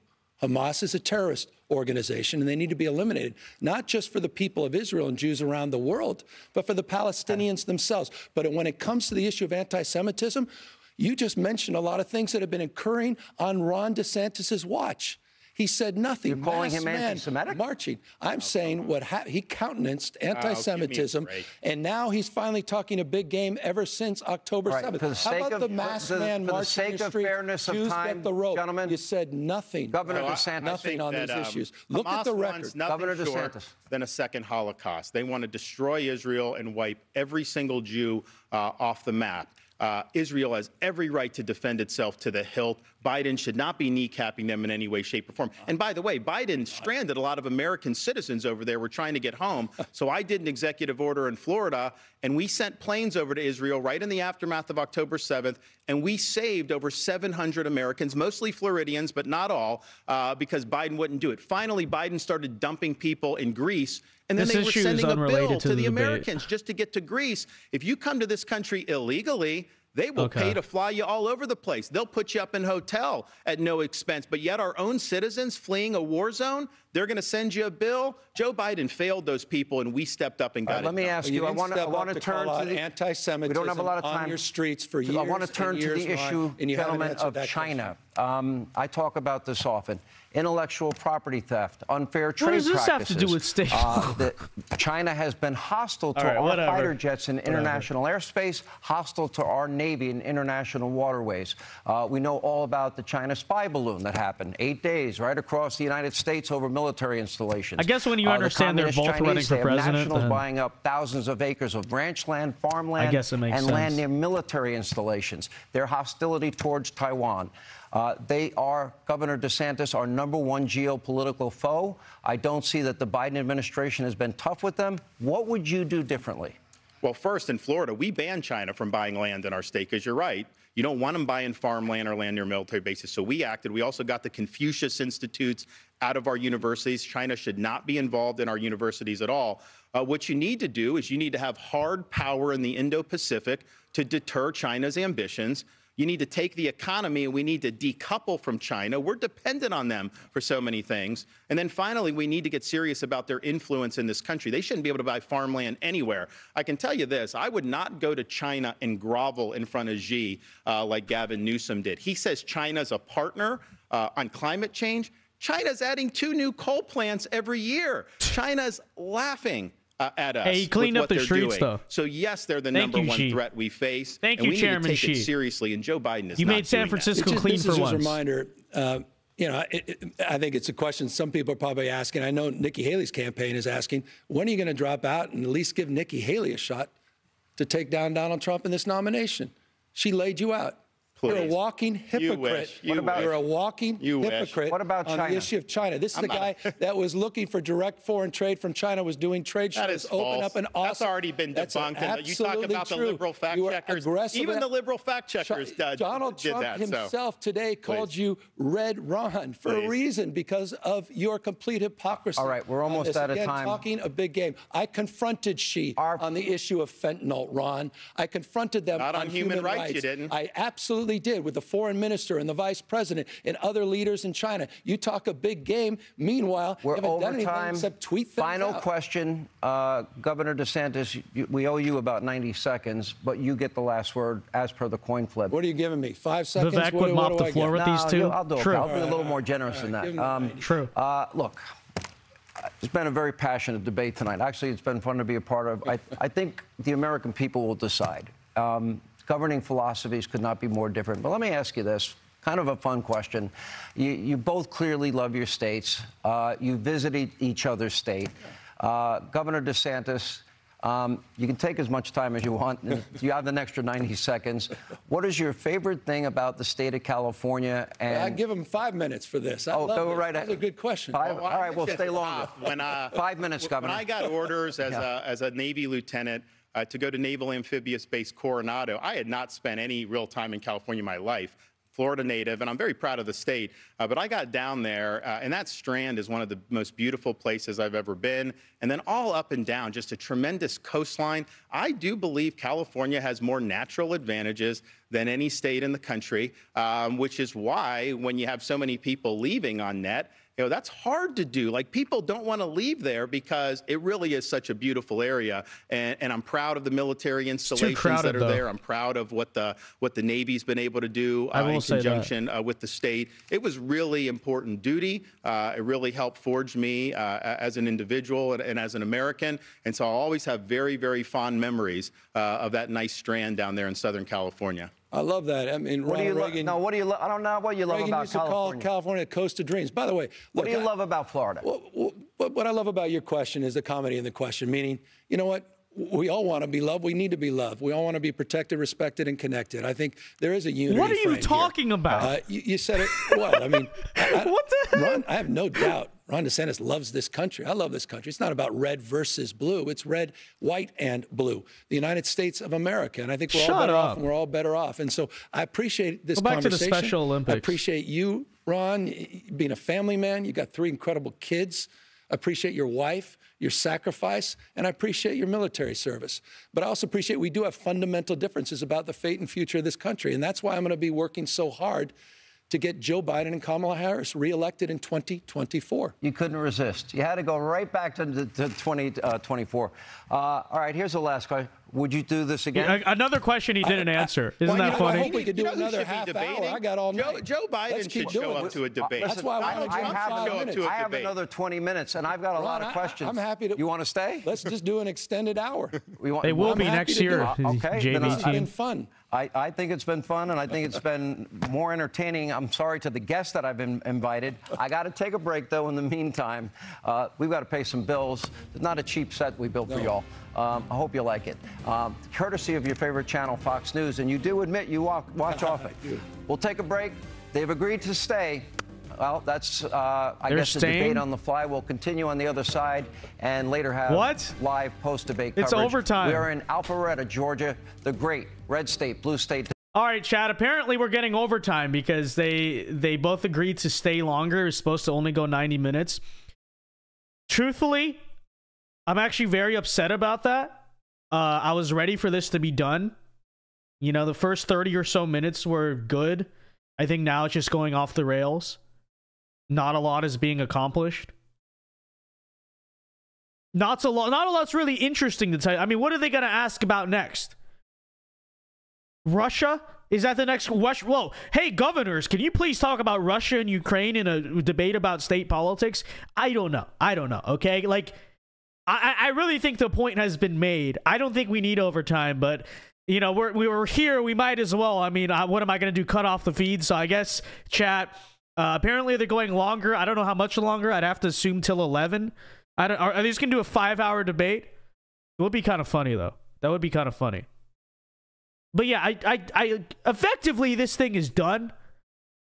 I don't know what else there is to talk about, truthfully. They've covered most of the issues. But I guess they're going to be talking about the Special Olympics while they're participating in the Special Olympics in the next segment, apparently. I have no idea, but let's get to our super chats. Diamond Hands for $2.01 says, Newsom is... I'm not going to read that. That's going to get clipped out of context, okay? But yes, it is true. It is true. Newsom is indeed... things are happening on live TV. Okay. Thank you for the 2. But yeah, apparently we're going through the overtime period. I don't know how this works. Is it sudden death? Hey, loser cannot run for president since they're both basically running for president. The loser has to be disqualified from the presidential race. I don't know. But I don't have much else to say because, like I said, I think it just kind of went off the rails at the end. I did think it was funny. There's yet another question that Newsom wouldn't answer. Even the easy one that has no political implications, the question of, say one thing about nice thing about the state of Florida. Like, that's the easiest question in the world. Oh, I like the beaches. I like the weather. I like Daytona or Miami or whatever. And it is quite funny, right, chat? He couldn't even that. He managed to somehow dodge that question. That kind of sums up the night, I guess, in many ways. Have they asked anything about Maui? I mean, they've not. I guess that could be one thing. But he didn't answer what he liked most about Florida and brought up Biden in 2024. You can't make that up. You cannot make that up. But anyways, while we're sitting here and just waiting for the commercial break to end, I do want to point out something I've noticed here on the side from Fox News. Do you guys see this headline here? It says, giant crocodile called Croczilla spotted in the Florida Everglades. At this point, I'm frankly more interested in that than this debate, okay? Because I was getting worn out. I was ready to just end the stream and just do a quick review and stuff, but apparently we're going further. But this interests, I don't know about you guys, this interests me more than the debate at this point. Giant crocodile called Croczilla. For people who don't know, there are actually crocodiles in the state of Florida. We do have American crocodiles, although that does not look like an American crocodile. Chat, is that an American crocodile? That looks like a Nile crocodile. Are we sure that is an American crocodile? Or is that an invasive Nile crocodile we have in the Everglades? Because we used to have those for quite a bit, and then they said they removed them all. Now, the Burmese pythons are a different story. The Burmese pythons are running crazy, but that doesn't look like an American alligator. For people who don't know why I'm geeking out, I'm like obsessed with crocodilians. Okay, that's my weird thing I like. And it's funny because it just started with the Florida thing. Once I knew I was moving to Florida, I don't know what it is. I just became obsessed with this. So that's crazy. It doesn't even look that big though. I mean, it looks big, but it's not.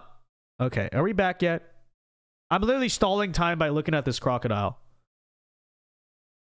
Chat, I'm so, you people would get mad at me, but you don't know how tempted I am to click on the article right now and turn off the debate. But anyways, all right. Enough about giant crocodiles. Let's get back to this. They are once again back live, and let me turn on the volume. Agreement. Both candidates had other commitments, and they realized afterwards they couldn't stay longer. But we appreciate them all being here tonight. Okay, what did you think about it? All right, you know what? Thank God. Thank God. Losers? You get to react. I didn't want to listen to more of that. Co-host of The Five and former Democratic Congressman all right. Harold Ford Jr. So then that is the end of the debate, Chad. That is the end of the debate. I mean, I've summarized my thoughts, but for people just tuning in, we have just ended the Gavin Newsom, Ron DeSantis debate. Frankly, the entire last hour was the Special Olympics. And if you're wondering why I keep bringing up the Special Olympics, it's because Ron was like attacking Newsom for banning the Special Olympics, or I don't know, something like that. But overall thoughts here. DeSantis handled that much better than he's handled any of the presidential debates. Much, much better. And I think here, I'm trying to put my finger on it as I've been watching it. I think here's the reason why. Is that what Ron DeSantis is good at, as everyone knows and few would dispute, at least dispute in good faith, is being a governor. Right? He's a very good governor. He's kind of effective legislator at the state level, at least. Would it translate to the national level? That's a debate. But in terms of his record, very good at the state level. I think he's good at selling a record and results that he's already done, but he's not good at selling a vision, right? And when you're running for president, especially as a non-incumbent candidate, you have to be able to sell a vision. And I think that's Ron DeSantis' problem. Is everyone loves him as governor, and as you saw in the debate tonight, when it comes to just defending his record as governor, he's very strong. But as you see, when he tries and fails to run a presidential campaign, he's not very good at kind of selling the forward vision. And I don't think this is the only example of that. I think back to his first run as governor, right? Because this time around, when he had to run for re-election and he was running off of a proven record, again, did very well, won by, 17, 18 points or something like that. But if you remember back to the first time around, in 2018, when Ron DeSantis did not have a record to run on, he was a very weak candidate. Okay, he almost lost that election. Trump had to come in and do some rallies to bail him out. Why is that? And what was the criticism of DeSantis in 2018? The same things you're hearing in the 2024 presidential race, which is like, he's not good at running a campaign in terms of selling that vision, and that's why it's failing at the presidential level. But I think what you see tonight is, you see Governor DeSantis, not presidential candidate DeSantis. And those are like two different things. Okay, so that's on the DeSantis side, why I thought he did very well. It's not very hard. It's not a very hard issue to debate. By most metrics, Florida's doing better than California, and everyone knows that. Now let's talk about Newsom, because I think more than Ron DeSantis, I guess, like, quote unquote, doing a good job, I think the biggest takeaway and what surprised me the most was sort of an underperformance by Newsom, okay? Because you are sold this lie, I think, on both right-wing and left-wing media. And it's largely because Newsom has run this sort of media campaign for the past year or so, because he's clearly preparing to at least run for president if they take Biden out somehow, is that he's a good liberal debater, right? He's one of the articulate liberals and all that stuff, and he has charisma. And don't get me wrong, he definitely has the looks going for him and stuff like that. But in terms of actually debating tonight, I thought Newsom massively underperformed and frankly flopped in many ways, right? He did not seem like that invincible force of charisma and the liberal side of facts and logic that he's been sold and made out to be, okay? He evaded most of the questions, did a very bad job of that. I think it was very clear.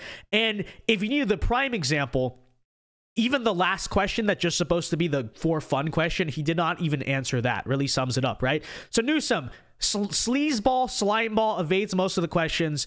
And then I thought on the positions he took, okay, the few times he took a position, it was to die on a hill that, again, if we're talking about like winning over the center, was unelectable and like bad with American people. Because every chance he got, instead of talking about his own record as governor of California, which in fairness, he doesn't have much to talk about there, and that's probably part of the point. But Newsom went out on a limb to defend Biden. And that to me was a little bit baffling.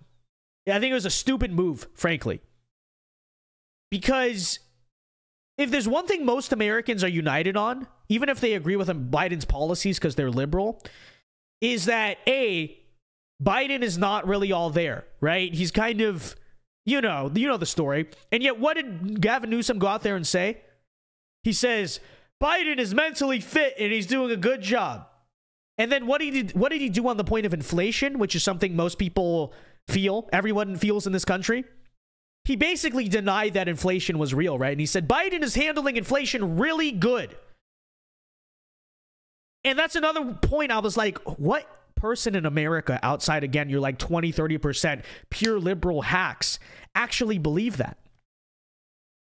And, you know, there's an appeal you can make for the Democrats. Oh, don't you care about abortion and like minorities and stuff like that? Like, but I don't think dying on the hill that inflation isn't real or Biden is handling inflation well was a smart move by Newsom at all. I think he just looks stupid. And by the way, he did not have to do that, right? He did not have to do that because he's the governor here. There's no reason he has to defend Biden. He's clearly doing all of this media in case he has to replace Biden. So he did not have to do that. Instead, he chose to do that. Same thing on the immigration issue. He went out on a limb and said, Joe Biden is doing a good job at the border. Again, few people really believe that, right? And it's not a hill that Newsom had to die on. But I guess, of course, when you consider as governor, he has very little to talk about himself. Maybe spending all that time defending Biden made a little bit of sense. But yeah, long story short, again, folks, I thought Newsom really underperformed. Okay. Now, is he still the obvious favorite to replace Biden if they choose to do that? I would say yes. Because who else do Democrats have? You know? Maybe you sub in Gretchen Whitmer or something last minute, although I wonder how likable she is as well. Maybe a Josh Shapiro. Honestly, Josh Shapiro might be a stronger replacement than either of them, but also he's not very nationally recognized, right? But then on the flip side, Newsom is definitely still miles ahead in terms of charisma and likability than Kamala Harris.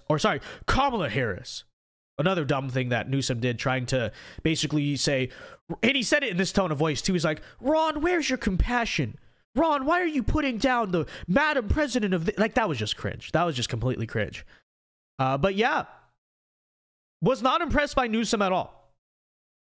That's the biggest surprising takeaway for me is the fact that Newsom really flopped. He really embarrassed himself. And, you know, that's pretty much my current thoughts on it. I'm going to watch it back one more time and then maybe do a review video either later tonight or early tomorrow morning.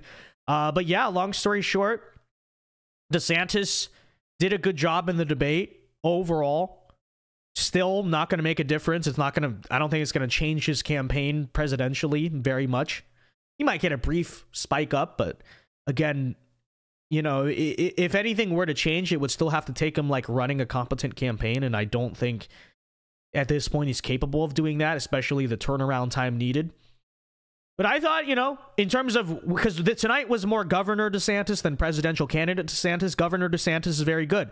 There's a reason why he was popular, you know. But on the flip side of Newsom, not impressed. Not impressed at all. But with that said, folks, let's do super chats and read chat here for about 10 or so minutes, and then we will call it a night around 11 p.m. And while we're doing that, let me order my dinner because I have not eaten. So, and I don't have food either in the house, unfortunately. So I'm going to do that real quick and let me see if we got any super chats. So folks, we are now open to our super chats. Thoughts on the debate, anything you got to say. Last call here. We're going live for about 10 minutes. Would love to hear your thoughts, but I take a look right now at the poll in the live chat. 91% said DeSantis won and only 9% said it went to Newsom. I thought the best lines that Newsom had were the ones calling out the fact that Ron's campaign for the presidential race has failed, because that's probably the best thing he had in terms of arguments.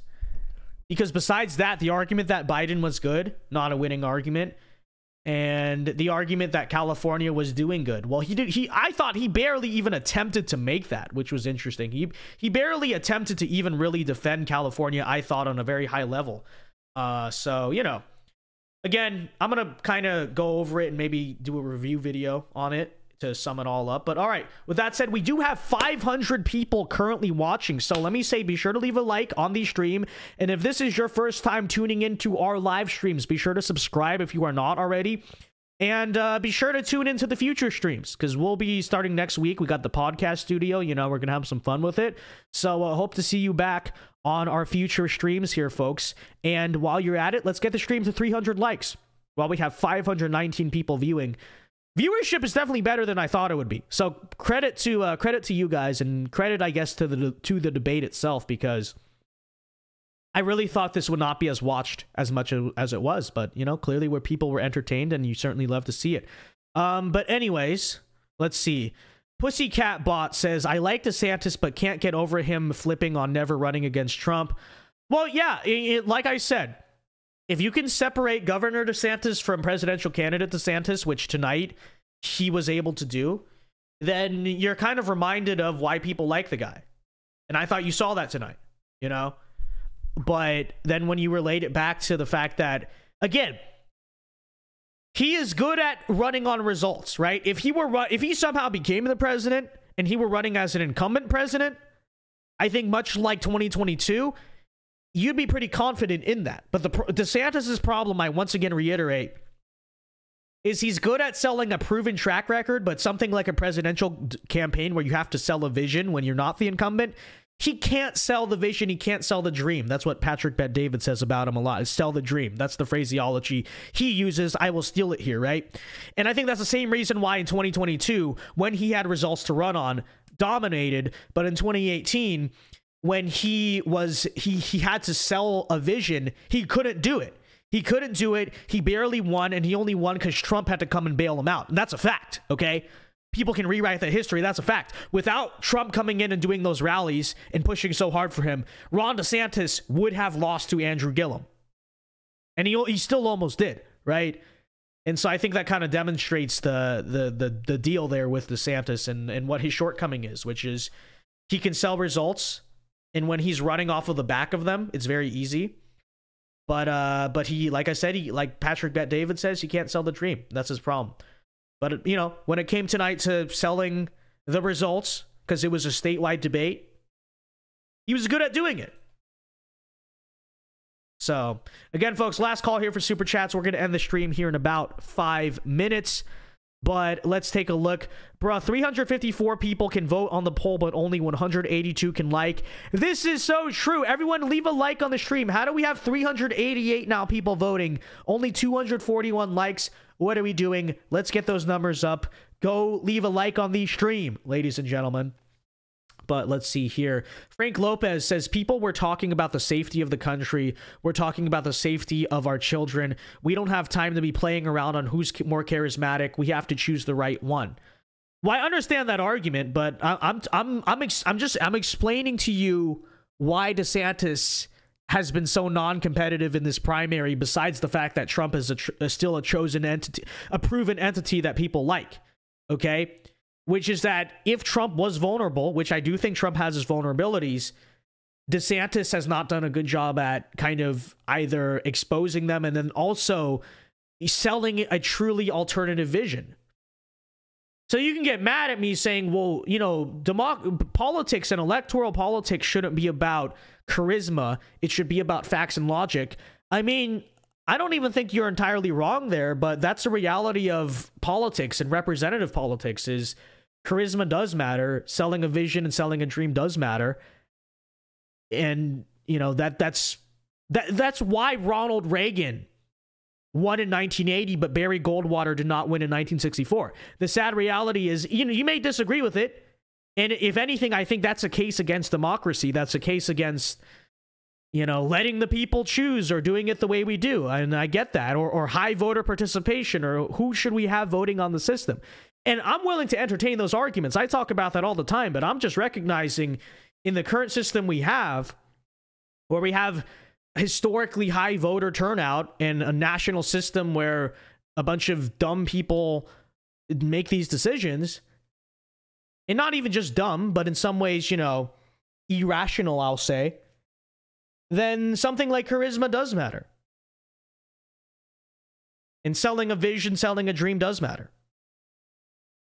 Any history of electoral politics will tell you this, right? This is why Reagan was so popular. This is why JFK won. You know, that's just how it goes. And I would also say, I think in a time of such like national dread, right, of a national pessimism, I think it especially matters too, because people are going to be looking for someone who's going to sell them the alternative, right? This is a big reason why, if you look back to 1980, why like the Reagan Revolution was such a big thing, and why that movement, whatever you think of it, lasted for several decades, is because Reagan came along and sold that dream that people could attach to, you know? Bush would, let's say if it's H.W. Bush. H.W. Bush would have beaten Carter in 1980. But A, it wouldn't have been as by much. And B, it would not have left as nearly a lasting legacy in American politics, because that's the reality, whether you like it or not. Anyways, not so classy for 2 Canadians says Croczilla video now. Not so classy. Thank you so much for reminding me. I totally forgot about it. We need to look at, I promised that too. We need to look at this Croczilla. All right. Frankly, more interesting than the debate we saw tonight. Okay. Here we go. Giant crocodile Croczilla spotted in the Florida Everglades. Okay, so it was an American crocodile, but this was encountered in the Everglades National Park in Florida. For people unfamiliar, we do have crocodiles in the state of Florida.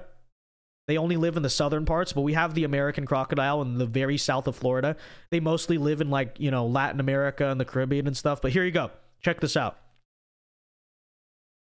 If it'll play among all these pop-ups. Okay. I don't know.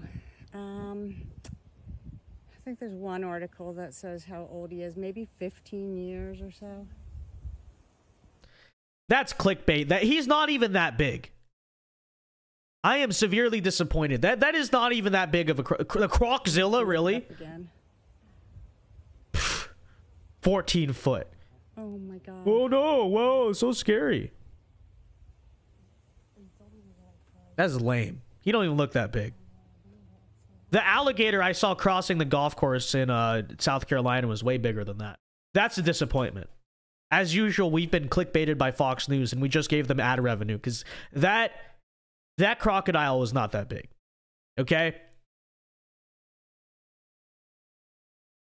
It's just normal. It's like normal size to me. I don't know what people are going on about. But anyways, thank you for the 2 Canadian. David K. Elkins for $5 says, thank you, Vince, for bringing this debate to us. Well, you are so welcome, David K. Elkins. I mean, I hope Fox doesn't copyright takedown this afterwards. Because if you guys are not familiar, that is what they have been doing with their own presidential debates. Because you would think, right, a presidential debate, especially if you're reacting to the stream, it's in a public interest. Generally, most networks, including NBC, by the way, let me point this out. Liberal networks like NBC, CNN, they're usually not copyright trolls about reacting to their content. Which, you know, I'm not endorsing or defending those networks. I'm just pointing out they understand that something like a Republican presidential debate is in the public interest, and people reacting to or talking about it, you know, that should not be copyrighted. But Fox News, very notably, they took down Tim Pool. They took down a lot of different people. They told the Daily Wire explicitly they would not allow reactions to their content from the debate, because that's what they do. Like, they're literally censoring creators trying to talk about the presidential debates on their own channel. And I know what people are going to say. They're going to say, but Vince, it's their legal right to do so. That's their intellectual property. I mean, first of all, that's debatable. Because I would argue if you're reacting to a stream, it technically falls within fair use, right? Reaction, commentary, content. You're repurposing the content in some way. Not to get super, like, legal and all that, you know, not nerdy nonsense, but that's the argument I would make.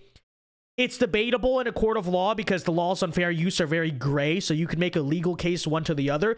But I'm like, forget the legal argument for a second, if whether or not they have the right to do so. You can legally do a lot of things that I don't think are ethical. Okay, I don't think it's ethical for Fox News, and hopefully they don't do it to this. I mean, I'm praying that they, you know, use reasonable discretion for once. But I don't think it is ethical if you are a network. I understand if someone's just uploading episodes of, say, Sean Hannity or whatever stupid show has replaced Tucker Carlson and just putting it on YouTube. I understand that, right? You're stealing their intellectual property, whatever, and then maybe you're stealing away money from them or something. Okay, I get that. I get that. I'm fine with that, okay? Copyright, take down that if you want. But I would make the argument something like a presidential debate is in the public interest, right? And that's not just my own personal opinion.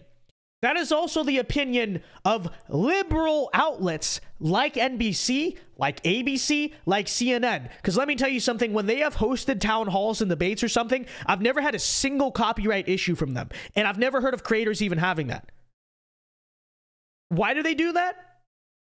Again, think what you will about them as networks, but even they, the kings of liberalism and censorship and whatever you want, you know, CNN censoring stuff, says Fox News. Well, at least CNN allows creators on both the left and the right to react to things they do of national relevance, like presidential town halls and presidential debates. Whereas if you're trying to react to a presidential debate from Fox News, you got to do all this stuff. You got to take it down, blah, blah, blah, afterward or whatever, to avoid getting copyright struck, right? And why is this? This is for two reasons. First of all, I think it's because Fox wants to control the narrative, okay? They don't want you to be talking about the presidential debate. They don't want their debate to be seen unless it's on their network. And then number two, it's money, right? It's money. Oh, you want to watch the debate? Go subscribe to Fox Nation, blah, blah, blah, because they're just greedy. They're just greedy is what it is. Because also, I'll point this out, NBC, when they hosted the Republican debate, they uploaded it to YouTube for free. After the fact. After the fact, fine, right? I get it. Watch it on live TV first. But a couple days later, they uploaded it to their YouTube channel. Now everyone can go and watch it. Anyone out there, go and try to find me Fox News doing that. They don't upload their presidential debates. I thought you guys were the free speech network. I thought you guys were like the right-wing network, and I thought it was the liberals that were censoring. Again, I hope it doesn't happen to this stream, but I'm just saying, this is what they have a history of doing, Fox News. And people wonder why I'm so critical of them as a conservative, and it's like, aren't you burning professional bridges because you're in conservative commentary and you always attack the biggest fish in conservative media? I don't care. I don't care, because I root for the success of Fox News. I think it's an important voice. Even if it's corporate, you need right-wing representation on the airwaves. But, you know, you just can't defend behavior like that. Because at its core, what it is censorship, you know? They censor people trying to react to their content. And, you know, let's hope that changes. Let's hope they don't do it for this. But if you see this stream and mysteriously disappear, that's going to be the reason why. Is because they don't let people do it. And again, before you say you're just a random YouTuber whining about it, no. Because again, even liberal outlets don't do that. Because even liberal outlets, when they're doing debates, when they're doing town halls, they see that as being within the public interest, right? So they say that we're not going to censor people who react to that or play clips of it or whatever because, you know, it's a town hall. You know, like that's how it goes, right? You want people to see it. It's a public event. But not Fox News. Fox News says, you want to watch the presidential debate? Go to Fox Nation and pay the money, you peasant. You want to hear what presidential candidates are saying in terms of an election? Better pay for Fox Nation. How about you make it free? Because, you know, profit all you want, right? In terms of your shows. I'm not attacking that. But a presidential debate belongs in the public interest. And that's just the truth. But anyways. Watch, you're not getting a strike on the debate, but you're going to get a strike on Croczilla. Probably. Croczilla isn't as big as I thought he'd be. Yeah, real. Very real. Very real. All right, with that said, folks, if you got no more super chats, let me see if there's any on Streamlabs. I don't think there are. All right, with that said, folks, thank you to everyone who tuned in. Great numbers tonight. I think we peaked at, what, like 600 viewers, close to that. Appreciate the support. We probably will not be live tomorrow night because I got to take an exam, but we should see you back most likely Monday for the returns of the streams. Want to get more consistent with the streaming. Still working on the podcast studio. We went live from it the other day. But the biggest problem with that is I've been having to stream off my laptop and the quality's not that great. Thing is, I have a genius, big brain, Croczilla brain-sized Special Olympics idea that I'm going to take like a really long HDMI cord. I bought another monitor and stuff and like hook it into my desktop, this computer, the powerful one that actually can like handle all that stuff, and then run it into the living room, and then we should have like a better quality podcast setup. So that should be coming next week, hopefully. Hopefully everything ships in time and gets here. So yeah, with that said, folks, remember to leave a like, subscribe if you are new. Thank you for the support tonight. Be sure to stay tuned for likely our short video reacting and breaking this down tomorrow. And until next time, Alpha Moves only. Have a very good night. God bless you all. Thanks for the support, and peace. Play the outro.